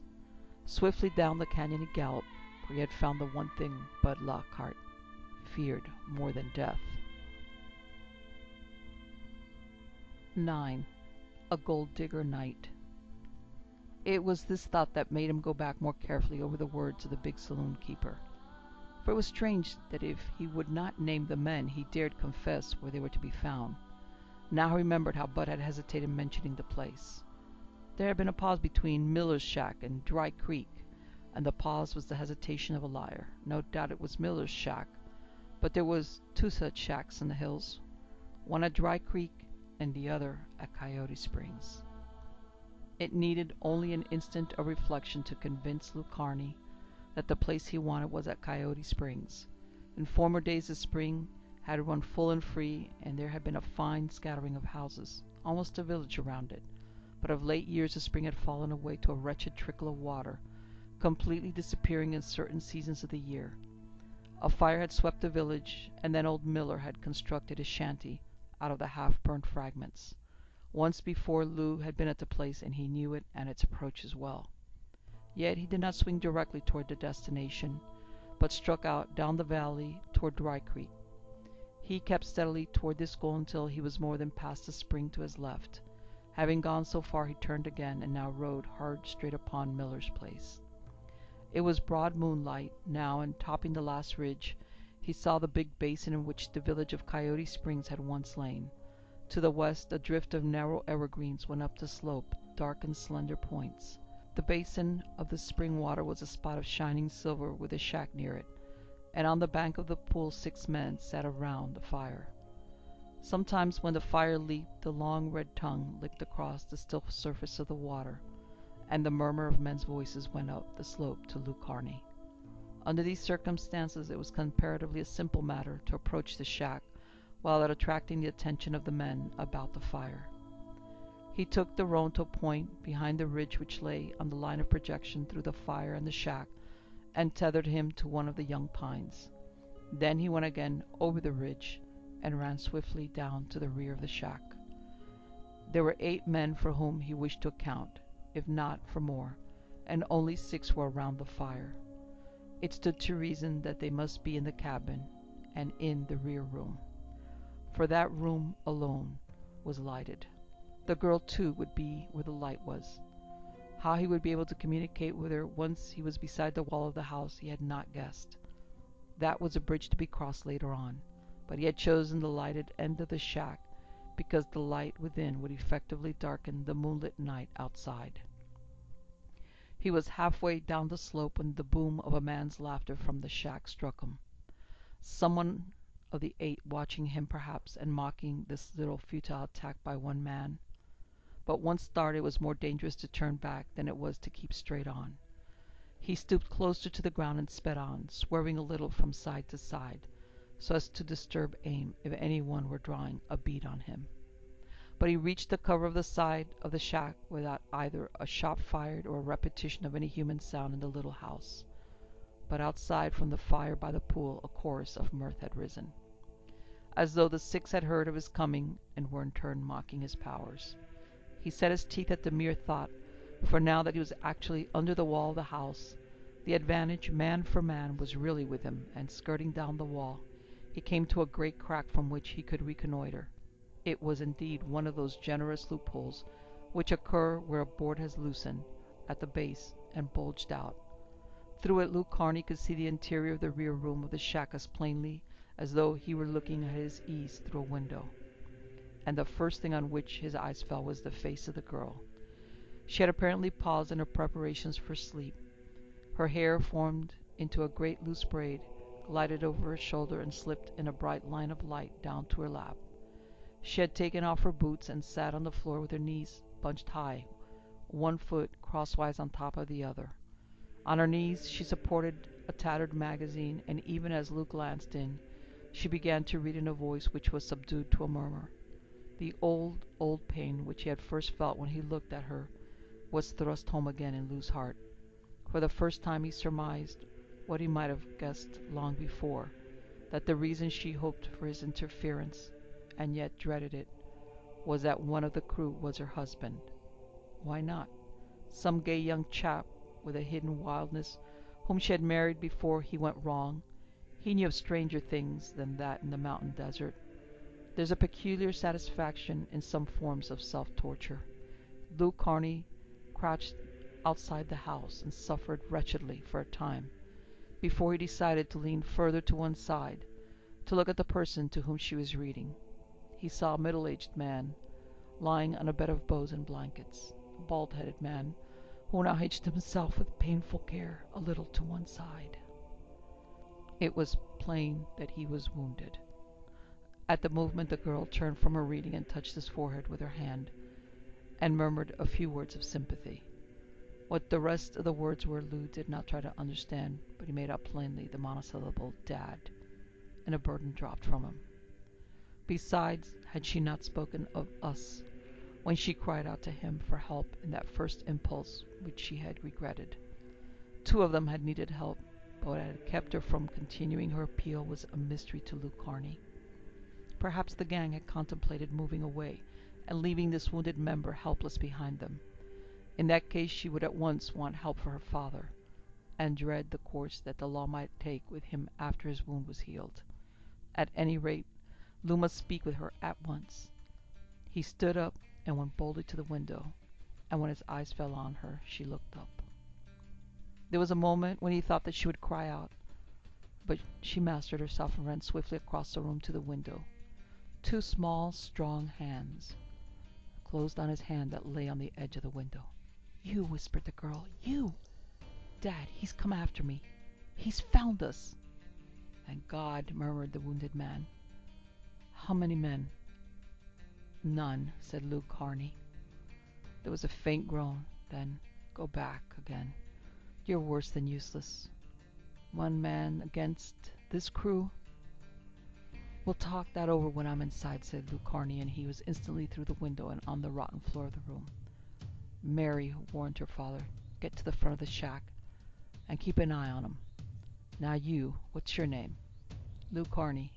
"All right, Carney, what's your plan? Where's your men? When are they coming? Are you going to try to four-flush half a dozen gunfighters? Talk sharp and act quick, or they may find you here." "I'll tell you the whole thing in a nutshell," said Lou calmly. "I've followed a bunch, and I'm here. And here I stay until we're all three cut loose of 'em, or all three go under. Is that clear?" "That's sand," said the older man with a grudging admiration. "But it don't get us very far." Mary Hamilton appeared at the door. "No fear of them for a long time," she said. "They're busy." "Whiskey?" asked Hamilton. She nodded. Then to Lou Carney, "Oh, why didn't you bring a dozen men?" "Because I couldn't take 'em on a wild goose chase, and because you wouldn't tell me what I could say. I could have taken 50 men with me, but not without a reason to give them." She admitted the truth of what he said with a miserable gesture. "I couldn't talk," she said. "I'd promised." "Like a fool girl," groaned her father. There was a flash of anger in her eyes, but she said nothing. And turning to Lou Carney, she said, "You've done a fine thing and a clean thing to try to help us, but it's no use. I can go back and bring help. It's too late. They intend to move on in the morning." His head bent. "Get clear before they know you're here," she added. Lou Carney smiled, and she looked at him in wonder. "Don't you see," she explained, "I'm grateful for what you want to do. And when I first saw you, you brought my heart into my throat with hope." She was so simple as she admitted it, so grave in her quiet despair that Lou Carney felt like death. "But now there's nothing for you to do," she concluded, "except to leave us and see that you're not drawn into this yourself. Will you go?" "Do you want me to go?" asked Lou Carney. "What's all this?" broke in her father. "Carney, get out and ride like the devil. They may make things warm for you yet." But he repeated, looking steadily into the girl's eyes, "Do you want me to go?" "I like you," said the girl quietly. "I admire you, and I know that you're clean and honest. But you can't help us. There's nothing for you to do. Please go." "Then," said Lou Carney, "that settles it. I stay." He took off his hat to give point to his words and hung it on a nail on the wall. Feeling their puzzled glances, he stiffened a bit and made his eyes with trouble meet the eyes of the girl. "I'll tell you why. I've been a drifter and a waster, Mary Hamilton. I'm not clean particularly, and if you ask a good many people, they'll laugh if you say I'm honest. No, I'm not a gambler. I'm a gold digger. When you come right down to it, I don't take many chances. Cards are my business. Other fellows got their hands all hardened up with work and their brains all slowed up with making money. And after they've got their stake, they meet up with me. They play poker for fun. I play it for living. What chance have they got? None. Well, that's what my business is. And all at once, I'm most terrible, awful sick of it all. You understand? I'm tired of it. I want something new. The first job that comes up sort of handy seems to be to do what I can for you and your dad. You want me to go? Well, if I'm good enough to be worth having my neck saved, I'm good enough to pull a gun in a pinch for you two." He paused. "Seems like I've made a sort of speech, and now I feel mostly like a fool. But, there, I see that you're about to say something about gratitude. Don't say it. This is only another kind of game, and I enjoy taking chances." Here's our first chance, and our big chance, if your father can stand it. I'll get him through that window and carry him up the hill to my horse hand." "Break off," cut in Hamilton. "Son, you mean well, but I can't move a hand. I'm nailed here for a month." And a second glance at his pain-worn face told Lou Carney that it was the truth. Once more the two pressed him generously to leave them, but when he had refused, they sat beside the bunk of the father and talked of possibilities. But always in the midst of a scheme, the laughter from the men beside the pool, where the riot was running high, broke in upon them and mocked them. The helplessness of Hamilton was a thing that foiled every hope. No scheme could meet the great necessity. Silence came over them, that grim silence when people wait together for a calamity. In the morning the band was moving on. They could not take the wounded man with them. They could not leave him behind to die slowly, or else to be saved and to deliver an accusation which would imperil all their lives. The term of his life then was the dawn. And before the dawn came, John Hamilton told Lou the story of the ghost wagon. Told it swiftly in a monotonous voice. Now and again there was a moment of interruption, when Lou or Mary went to the front of the shack to make sure that the gang was thinking of nothing more than its whiskey. But on the whole the story of the phantom wagon went smoothly and swiftly to its dark conclusion.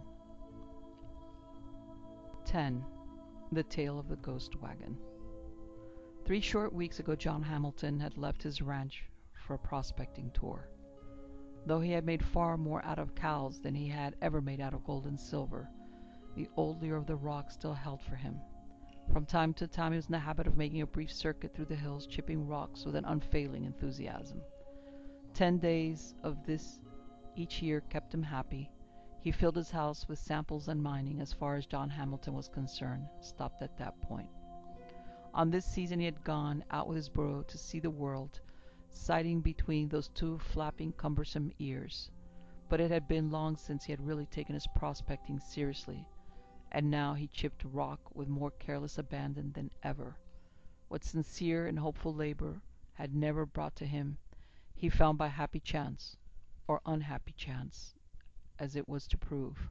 For drilling into a lead he had uncovered a pocket of pure gold.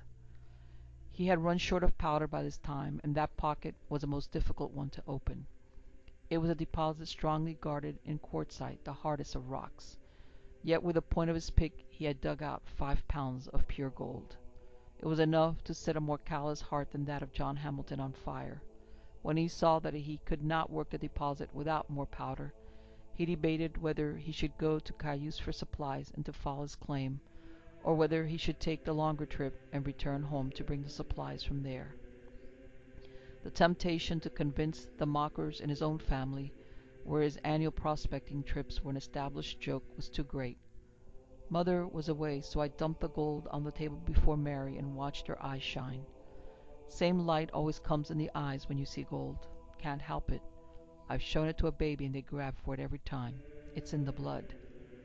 Finally he had determined to return to the site of his mine with a heavy wagon and a span of strong horses, taking supplies in abundance, one tested ranch hand, Hugh Delaney, and his daughter Mary to run the domestic part of the camp. At the same time he sent to the nearest telegraph office a message to his son Bill. Bill, it appeared, was the scapegrace of the family. 3 years ago, after a quarrel with his father, he had left home, but the finding of the gold unlocked all of John Hamilton's tenderness, for Bill had gone many a time on those annual trips. He had sent an unlucky telegram informing Bill of the find and inviting him to come to Cayuse and ride down Silver Canyon to the claim. Without waiting for a reply, he started out in his wagon with Mary and Hugh Delaney, and they went straight to the pocket. It had not been disturbed in the interim, and for 5 days of tremendous labor Hamilton and Delaney broke away the quartzite bit by bit, and finally laid the pocket bare. It was a gloomy disappointment. Instead of proving a vein which opened out into the incredibly rich pocket which John Hamilton expected, it pinched away to nothing at the end of a few feet. In fact, he had picked out a full 2/3 of the metal in his first attempt. Nevertheless, up to this point the venture had been profitable enough in its small way, but when they were on the verge of abandoning the work, and only waiting for the arrival of Bill Hamilton from Cayuse, they were surprised late one afternoon by 8 men who had left their horses at a distance and crept upon the camp. John Hamilton had thrown up his hands at the first summons and at the first sight of the odds. But Hugh Delaney, ignorant, stubborn, tenacious fighter that he was, had gone for his gun. Before he could reach it, he was shot down from behind, and then a volley followed that dropped John Hamilton himself, shot through the thigh. The explanation was simple enough. A friend of Jack Doyle, long rider and bandit of parts, had seen the telegram which Hamilton sent to his son, and the outlaw was immediately informed. The surprise attack followed. But when the first volley struck down the 2 men, Doyle himself remained behind to help bandage the wounds with the aid of Mary Hamilton, until a cry from his men called them to them. They had found the niche in the quartzite and the gleaming particles of gold shining in it, and at the sight the whole crew had gone mad with the gold fever. They seized drills, picks, hammers, and flew at the hard rock, shouting as they hewed at it. There were practical miners among them, but science was forgotten in the first frenzy. Jack Doyle himself was drawn into the mob. They threw off their belts in the fear of the labor. They discarded their weapons. What were guns with 1 dying and 1 wounded man behind them, and the only sound enemy a young girl? But John Hamilton, lying on the sand, had conceived a plan for reprisal and whispered it to his daughter. She took it up with instant courage. His scheme was both simple and bold. The girl was to come near the workers, get as many of the guns as she could, and at least all the weapons which were closest to the frenzied miners, and then fall back to one side. In the meantime, John Hamilton was to squirm over to his rifle, train it on the bandits, and at his shout, Mary also was to level one of the outlaws' own guns upon them. It was a sufficiently bold plan to be successful. Wrapped in the gold lust, she could have picked the pockets of the gang as well as taken their weapons without drawing a word from them, and when the shout of John Hamilton came, the 8 bold men and bad whirled and found themselves helpless, unarmed, and looking down the muzzles of 3 guns. For the dying Delaney had dragged out a revolver, now twisted over on one side, trained on a target. 8-3, when one of the 3 was a girl, seemed liberal odds, but a repeating rifle in the hands of a good shot will go a long ways towards convincing the largest crowd. The gang might have attempted to rush even the leveled rifle of John Hamilton, to say nothing of the girl and Delaney, but a few terse words from their leader convinced them that they were helpless, and that the wise part was to attempt no resistance. They obeyed grudgingly. John Hamilton issued curt orders. Delaney lay where he had fallen, his gun clenched in both hands, his dying face grim with determination, and the outlaws obediently stepped forward one by one, obediently turned their backs, kneeled, and folded their hands behind them. Each was bound securely by Mary Hamilton. They threatened wild vengeance during that time of humiliation. Only Jack Doyle himself had remained cool and unperturbed, and had whipped his followers into silence and obedience with his tongue. Accordingly, he was the last to be bound, and before the rope was fastened about his wrist, he was ordered to help Mary with the burden of Delaney. Together, under the gun of Hamilton, they lifted the wounded man into the wagon, Doyle making no attempt to escape to cover, and later, under the cover of Mary's revolver, Doyle, unaided, carried Hamilton to the wagon and laid him tenderly on a bed of straw. "For his muscles ain't muscles, they're India rubber," Hamilton said. "He handled me like I was no heavier than a girl. He did that for a fact." But the problem was still a knotty one. They could not remain in this camp with Delaney dying, Hamilton wounded and liable to become feverish at any time, and therefore helpless, and 1 girl to guard, and 10 men. For every reason, they had to get to the nearest habitation, and the nearest place was Cayuse. But here again it was easier to name the thing than to do it. If 8 strong men were placed in the wagon, bound, who would guard them, and also drive the team of horses? And if they were placed in the wagon, an additional burden of 1,500 pounds and more, would not the 2 horses be taxed to the limit of their strength? There was only 1 young girl to handle 8 men, bound indeed, but each of them desperate, and each willing to risk his life for freedom. For if they arrived in Cayuse, the mob would not wait for the law to take its course. It was the dying Delaney who suggested the only possible course, which would start them toward Cayuse, and at the same time keep all the 8 men under the eye of the girl.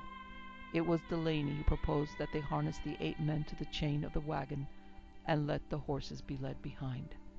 They discussed the plan urgently and briefly, for whatever they did, they had to do with speed. At length they decided that though the progress toward Cayuse by manpower would be slow, yet the labor would serve to wear down the strength of the 8 until they would shortly be past the point of offering any dangerous and concerted move. And above all, it was necessary to keep them far from an outbreak. Besides, though they might not pick up anyone during the night, it was more than probable that early the next morning some freighter up Silver Canyon would overtake them, and then their troubles would end. In this discussion, Delaney took the weightiest part, for his words had the force of one about to die, and the selfless, kindly Irishman had the pleasure of seeing his murderers harnessed to the wagon which was to draw him to Cayuse and draw them into the power of the law. Altogether the plan was not without a neatly ironic side. The outlaws at least felt that side of it. At first, though they could not refuse the urge of the girl's revolver prodding their ribs, they could not take a step forward. Even the voice of Doyle, trembling with passion but submitting to the inevitable, could not stir them. Until Mary Hamilton took out the long whip and sent the lash singing and cracking above their heads. She did not touch them with it, but the horror of the lash was sufficient. Under its flying shade they winced and then buckled to their work with a venomous lurch that shot the wagon forward. The load was light, for the broad wheels ate very slightly into the sand, rather packing it like the feet of a camel than cutting it like the feet of a horse, and the 8 men found their labor easy enough. For the first hour they expended their spare breath in wild threats and volleys of curses. They cursed the girl who tormented them in the driver's seat of the wagon. They cursed themselves. They cursed their luck. They cursed gold. They cursed even the leader who had brought them to this pass. Eventually the work grew keener, and the burden, which they had hardly noticed at first, now began to tell on them. They took shorter and shorter steps and began to move with a rhythm, leaning forward and swaying like a team of horses, and the spare breath was now gone. The dragging of the wagon burned out their throats and kept them silent. Once, in a futile outburst of rage, they turned and rushed about the wagon, gibbering at the girl, but their hands were still tied behind them, and the compelling point of the revolver sent them back to their places. They went groaning at their impotence. Night fell on the wagon, moving forward by fits and starts in a dreadful silence, far more terrible than the air of blasphemy through which it had moved at first. Sitting on her seat, she heard the death rattle of Delaney and ran back to him, too late to hear his last words. And later still she was horrified by the voice of her father speaking to the dead man beside him. She lighted a lantern and spoke to him, but he turned on her glassy, blank eyes. The fever had reached his head, and he was mad with delirium. So she put out the lantern again and went back to her place. There she crouched, never daring to take her eyes off the swaying line of 8 who struggled before her, the dead man behind her, the madman close at her side. Finally her father no longer spoke aloud, but his voice was an insidious whisper hissing into the darkness, and all over Silver Canyon was the ghostly moon. In this formation they had passed Lou Carney. The girl did not see him, for she was sitting far back in the wagon. No wonder that the 8 harnessed men did not speak to him, for he would have been one more enemy to keep them in hand. But they plodded on interminably until a haze grew up the valley, and then the sandstorm struck them. Against it there was no possibility of pulling the wagon. The 8 huddled together were a miserable group whipped by the flying dust. Here the great calamity happened, for father, rolling a cigarette in his delirium, managed to light a match in spite of the wind, but only to have the sulphur head fall amongst the straw that littered and piled the floor of the wagon. The blaze darted up at once, and the wind tossed it to the length of the wagon in a breathing space. Her father began laughing wildly at the blaze. Through the darkness it lighted the dead face and the living eyes of Delaney, and outside in the storm the 8 men yelled with joy, for they knew that their time had come. There was no other way. She could not handle the weight of her father, and therefore she went to Doyle, cut his bonds, and forced him, at the point of a revolver, to drag out the body of Delaney and the living form of her father. He obeyed without a word, but when he had done his work, in the rush of sand, he took her unguarded and mastered her weapon hand. A moment later all 8 were loosed, and the victors were again the vanquished. In the meantime the wagon burned furiously. Some of the 8 were for throwing Hamilton back into the blaze along with Delaney, to burn away all traces of their crimes. But when their leader assured them that there was not nearly enough of a conflagration to consume the bodies, they gave up that vengeance. They would have worked some harm to the girl also. They would have driven her with whips as she had driven them, but here again the leader interfered. He had been singularly generous with Mary from the first, and now he stood staunchly by her. A can of oil overturned in the body of the wagon, and the work of the fire was now quickly completed. Literally under her eyes, Mary Hamilton saw the vehicle melt away, while the outlaws piled what loot they had rescued on the two horses. A sharp altercation followed, for the seven insisted that John Hamilton be left to die in the storm where he lay. But once more the will of the leader prevailed. He made them take the wounded man in an improvised litter between the two animals. He himself rode one, and Mary rode the other, and so the strange procession started away toward the southern hills.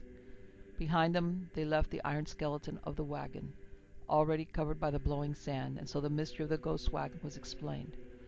As for the revolver in the hand of Delaney, it had been placed there on impulse by the ironically chivalrous Jack Doyle, a tribute from one fighting man to another, as he had said afterward. They found the shack by Coyote Springs after a march that brought terrible suffering to John Hamilton. Once there, the gang insisted on an immediate return to loot the mine and recover their horses. To secure the horses back at the mine, one of the men was dispatched immediately. Another went to Cayuse to buy a second wagon and mules, and then Jack Doyle, giving way to another of his singularly kindly impulses, agreed to ride into Cayuse with the girl while she met her brother, and warned him away from the useless and dangerous trip into the desert. Doyle had risked his own life in the danger of public recognition to escort her. It was partly for the sake of seeing his financial backer, Bud Lockhart, and partly, no doubt, for the sake of winning the girl. He had only extracted from her a promise that while in the town she would not attempt to enlist any sympathizers, and that she would not speak a word, or in any way cast them under suspicion. When she met Luke Carney, the whole truth had come tumbling up to her lips, only to be driven back again by remorseless conscience. One word to him then, and she and her father could have been easily saved, and the outlaw apprehended by force of numbers. But she stayed with her promise, and when Doyle found her, after his fruitless trip back to Bud Lockhart, she had felt bound in honor to repeat to him every word of her interview with Luke Carney. But Doyle felt assured that Lockhart would take care of the fellow, though to make matters safe, he made her run her horse with his for the first few miles to outdistance any pursuit among the hills. Such was the story of the ghost wagon in all its details, as Luke Carney gathered it, partly from the girl, mostly from her father. "And there," said John Hamilton calmly at the conclusion, "is the end of it." He pointed as he spoke, and Luke Carney saw the gray of the dawn overcoming the moonlight and changing the black mountains to blue. 11. The Last Chance. The three watched in silence. "There's one thing I can't understand," said Luke Carney at last, "and that's how a man of the caliber of Jack Doyle can stand by and see a helpless man murdered. Why is it? He's played square the rest of the way." The answer was both terrible and simple. The father raised his arm and pointed to the girl. "He was pleasant to her as long as he could be," said John Hamilton, "but on the way back from Cayuse he figured that he'd done enough for her. He asked her then if there was any chance for him to be her friend, as much her friend as she'd let him be. She told him that she could never regard him as anything other than a black murderer, and she threw in a word about Delaney. Since then he's changed. He sees there's no chance with her by fair play, and I think he's ready for foul, and there she stands, free to leave if she will, and there she stays, doing me no good, an anchor around my neck, dragging me down, knowing that I'll suffer double because she stayed with me to the finish. After they finish me, Mary." He choked as he looked at her, and she laid her finger warningly upon her white lips. She was wonderfully steady, and there was no quiver in her voice as she said, "It'll never come to that. Never." And the two men glanced at each other, for they knew what she meant. The revel outside rose to a yell of laughter and song. Luke Carney, his heart too full for endurance, went to the front door and looked out. There sat the six, 5 of them doing a veritable Indian war dance around the blaze, and their faces were the faces of madmen. But one man sat with a coat drawn like a cloak around his shoulders. He did not move. He did not glance at the others once. He sat with his knees bunched before him and his hand clasped around them, and Lew Carney knew that his possession had not changed for hours. He felt also that there was a greater distance between that calm man sitting beside the fire and the wild men who danced around it than there was between himself, Lew Carney, and the outlaws. While Jack Doyle was one of the band he led, at the same time he was apart from it.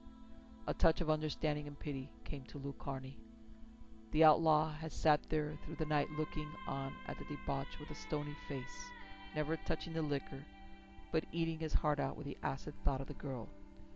He was not with the rest no matter if they rubbed his shoulders, and in that quiet sitting figure there was a strength greater than the strength of all the others combined, a controlling strength no matter how they raved. And it was this last conclusion that gave the idea to Lew Carney. He turned and went hastily back to the room. "Go to the front of the shack," he said to Mary Hamilton, "and call in Doyle. Don't ask no question. This is the last chance for all of us, and I'm going to take it." Instead of immediately obeying, she stood for a moment looking at him, her head held high, and he would have thought that she was smiling if her eyes had not been bright with tears, but that look stayed with him to the day of his death. Then she went to the front of the house, and they heard her calling. "What is it?" asked John Hamilton. "Are you going to try to do for Jack Doyle alone?" "No use, Carney. There's too much of 'em. They'd only have to touch a match to the house, and there's the end." They heard the girl coming back, and the tread of a man moving with a soft, long step behind her. In a moment she was back in the room, and Jack Doyle, entering with her, was met by a soft call from the side. He did not turn. He seemed to see through the side of his head the leveled gun of Lew Carney, but he kept his glance steadily on the girl, and his face was working. She had turned toward him with a faint cry, and now she shrank away, frightened by his expression. "But now that you have him," said John Hamilton in a disgusted tone, "what you going to do with him? Eat him?" "I'm going to use him," said Lew Carney, "to lick 7 skunks into shape for us. That's what I'll do with him." For the first time the outlaw turned toward Lew Carney, and Lew felt as though a pair of lights had focused on him. Once before he had felt fear. It was when the ghost wagon crawled up Silver Canyon. He felt it again, looking straight into the eyes of Jack Doyle, for the fellow escaped classification. One could not say of him good or bad. If the eyes of Lew Carney sometimes flamed with mirth or hate, those eyes of Jack Doyle had a property of phosphorus. They seemed soft-luminous. He turned to the girl again. "Is this your idea?" he asked. She shook her head. "Well," he repeated to Lew Carney. "Yes," he nodded the other. "It's my idea. Now watch yourself, Doyle. I've an eye on every move you make. I'm reading your mind. These folks didn't see any of us using you, but I do. There's only one way we can get loose from this shack, and that's by having you call off your pack of biting dogs. And you're going to do it, Doyle. Why? Because if you don't, I'll blow your head off. Is that all straight?" "Yes." "Want me to talk to him while you keep me covered with a gun?" "No. Give us your word that you'll do what you say. You can make your men pull away, and you're free to turn around and leave the room." The outlaw flushed and paled in quick succession. "I give you my word," he said without effort. "Wait," murmured Lew Carney. "Don't give your word to me. Give it to Mary Hamilton. She'll be glad to hear you talk, I think." "Curse you," whispered the leader through his teeth. He turned slowly to the girl, standing back against the far wall of the room. With a shadow across her face, she put her hand behind her to get support. She trembled when the look of Doyle fell on her, and Lew Carney saw her eyes shift and glow in the shadow. He knew then that the outlaw had once inspired something more than fear and horror in her. He could see Doyle standing on tiptoe like a leashed dog, straining with all the force of will and mind toward her. And Carney knew that the fellow had at least had grounds for hope, that he was fighting for the last time to regain that hope, that he read in the whitening face of the girl the end of his chance. At last, and it all happened in the gruesome silence, he looked across from her to Lew Carney, and the fingers of Lew Carney shuddered on the handles of his gun. He knew why this one man could tame the 7, wild as they might be. Doyle looked back to the girl. "I give you my word," he said quietly, and he turned away. "Wait," called John Hamilton. "Are you going to trust the bare word of a—" But Luke Carney raised his hand and checked the father. He did more. He restored his revolver to its holster, and Doyle stepped close to him. He spoke softly and rapidly, in such a guarded voice that no one else could hear the murmured words. "You win," he said. "You've made a pretty play. You've got her. But as sure as there's a moon in the sky, I'll come back to you. I'll smash you as you've smashed me. You're free now. But count your days, Carney. Drink fast. You pay me the reckoning for everything." He was gone through the door, and his soft, swift step crossed the outer room. They heard the voices of the seven raised beyond the house. They heard one calm voice giving answer. Before the dawn broke, the 8 men were gone miraculously, and all the danger passed with them. When the last sounds died away, Luke Carney turned to the girl, and she let him take her hand. But her face was hidden in her other arm, and to the end of his life Luke Carney was never to know whether she wept for sheer relief and happiness or because of Jack Doyle. And this was how Luke Carney came over to the side of the law and reached the end of the trail of the ghost wagon.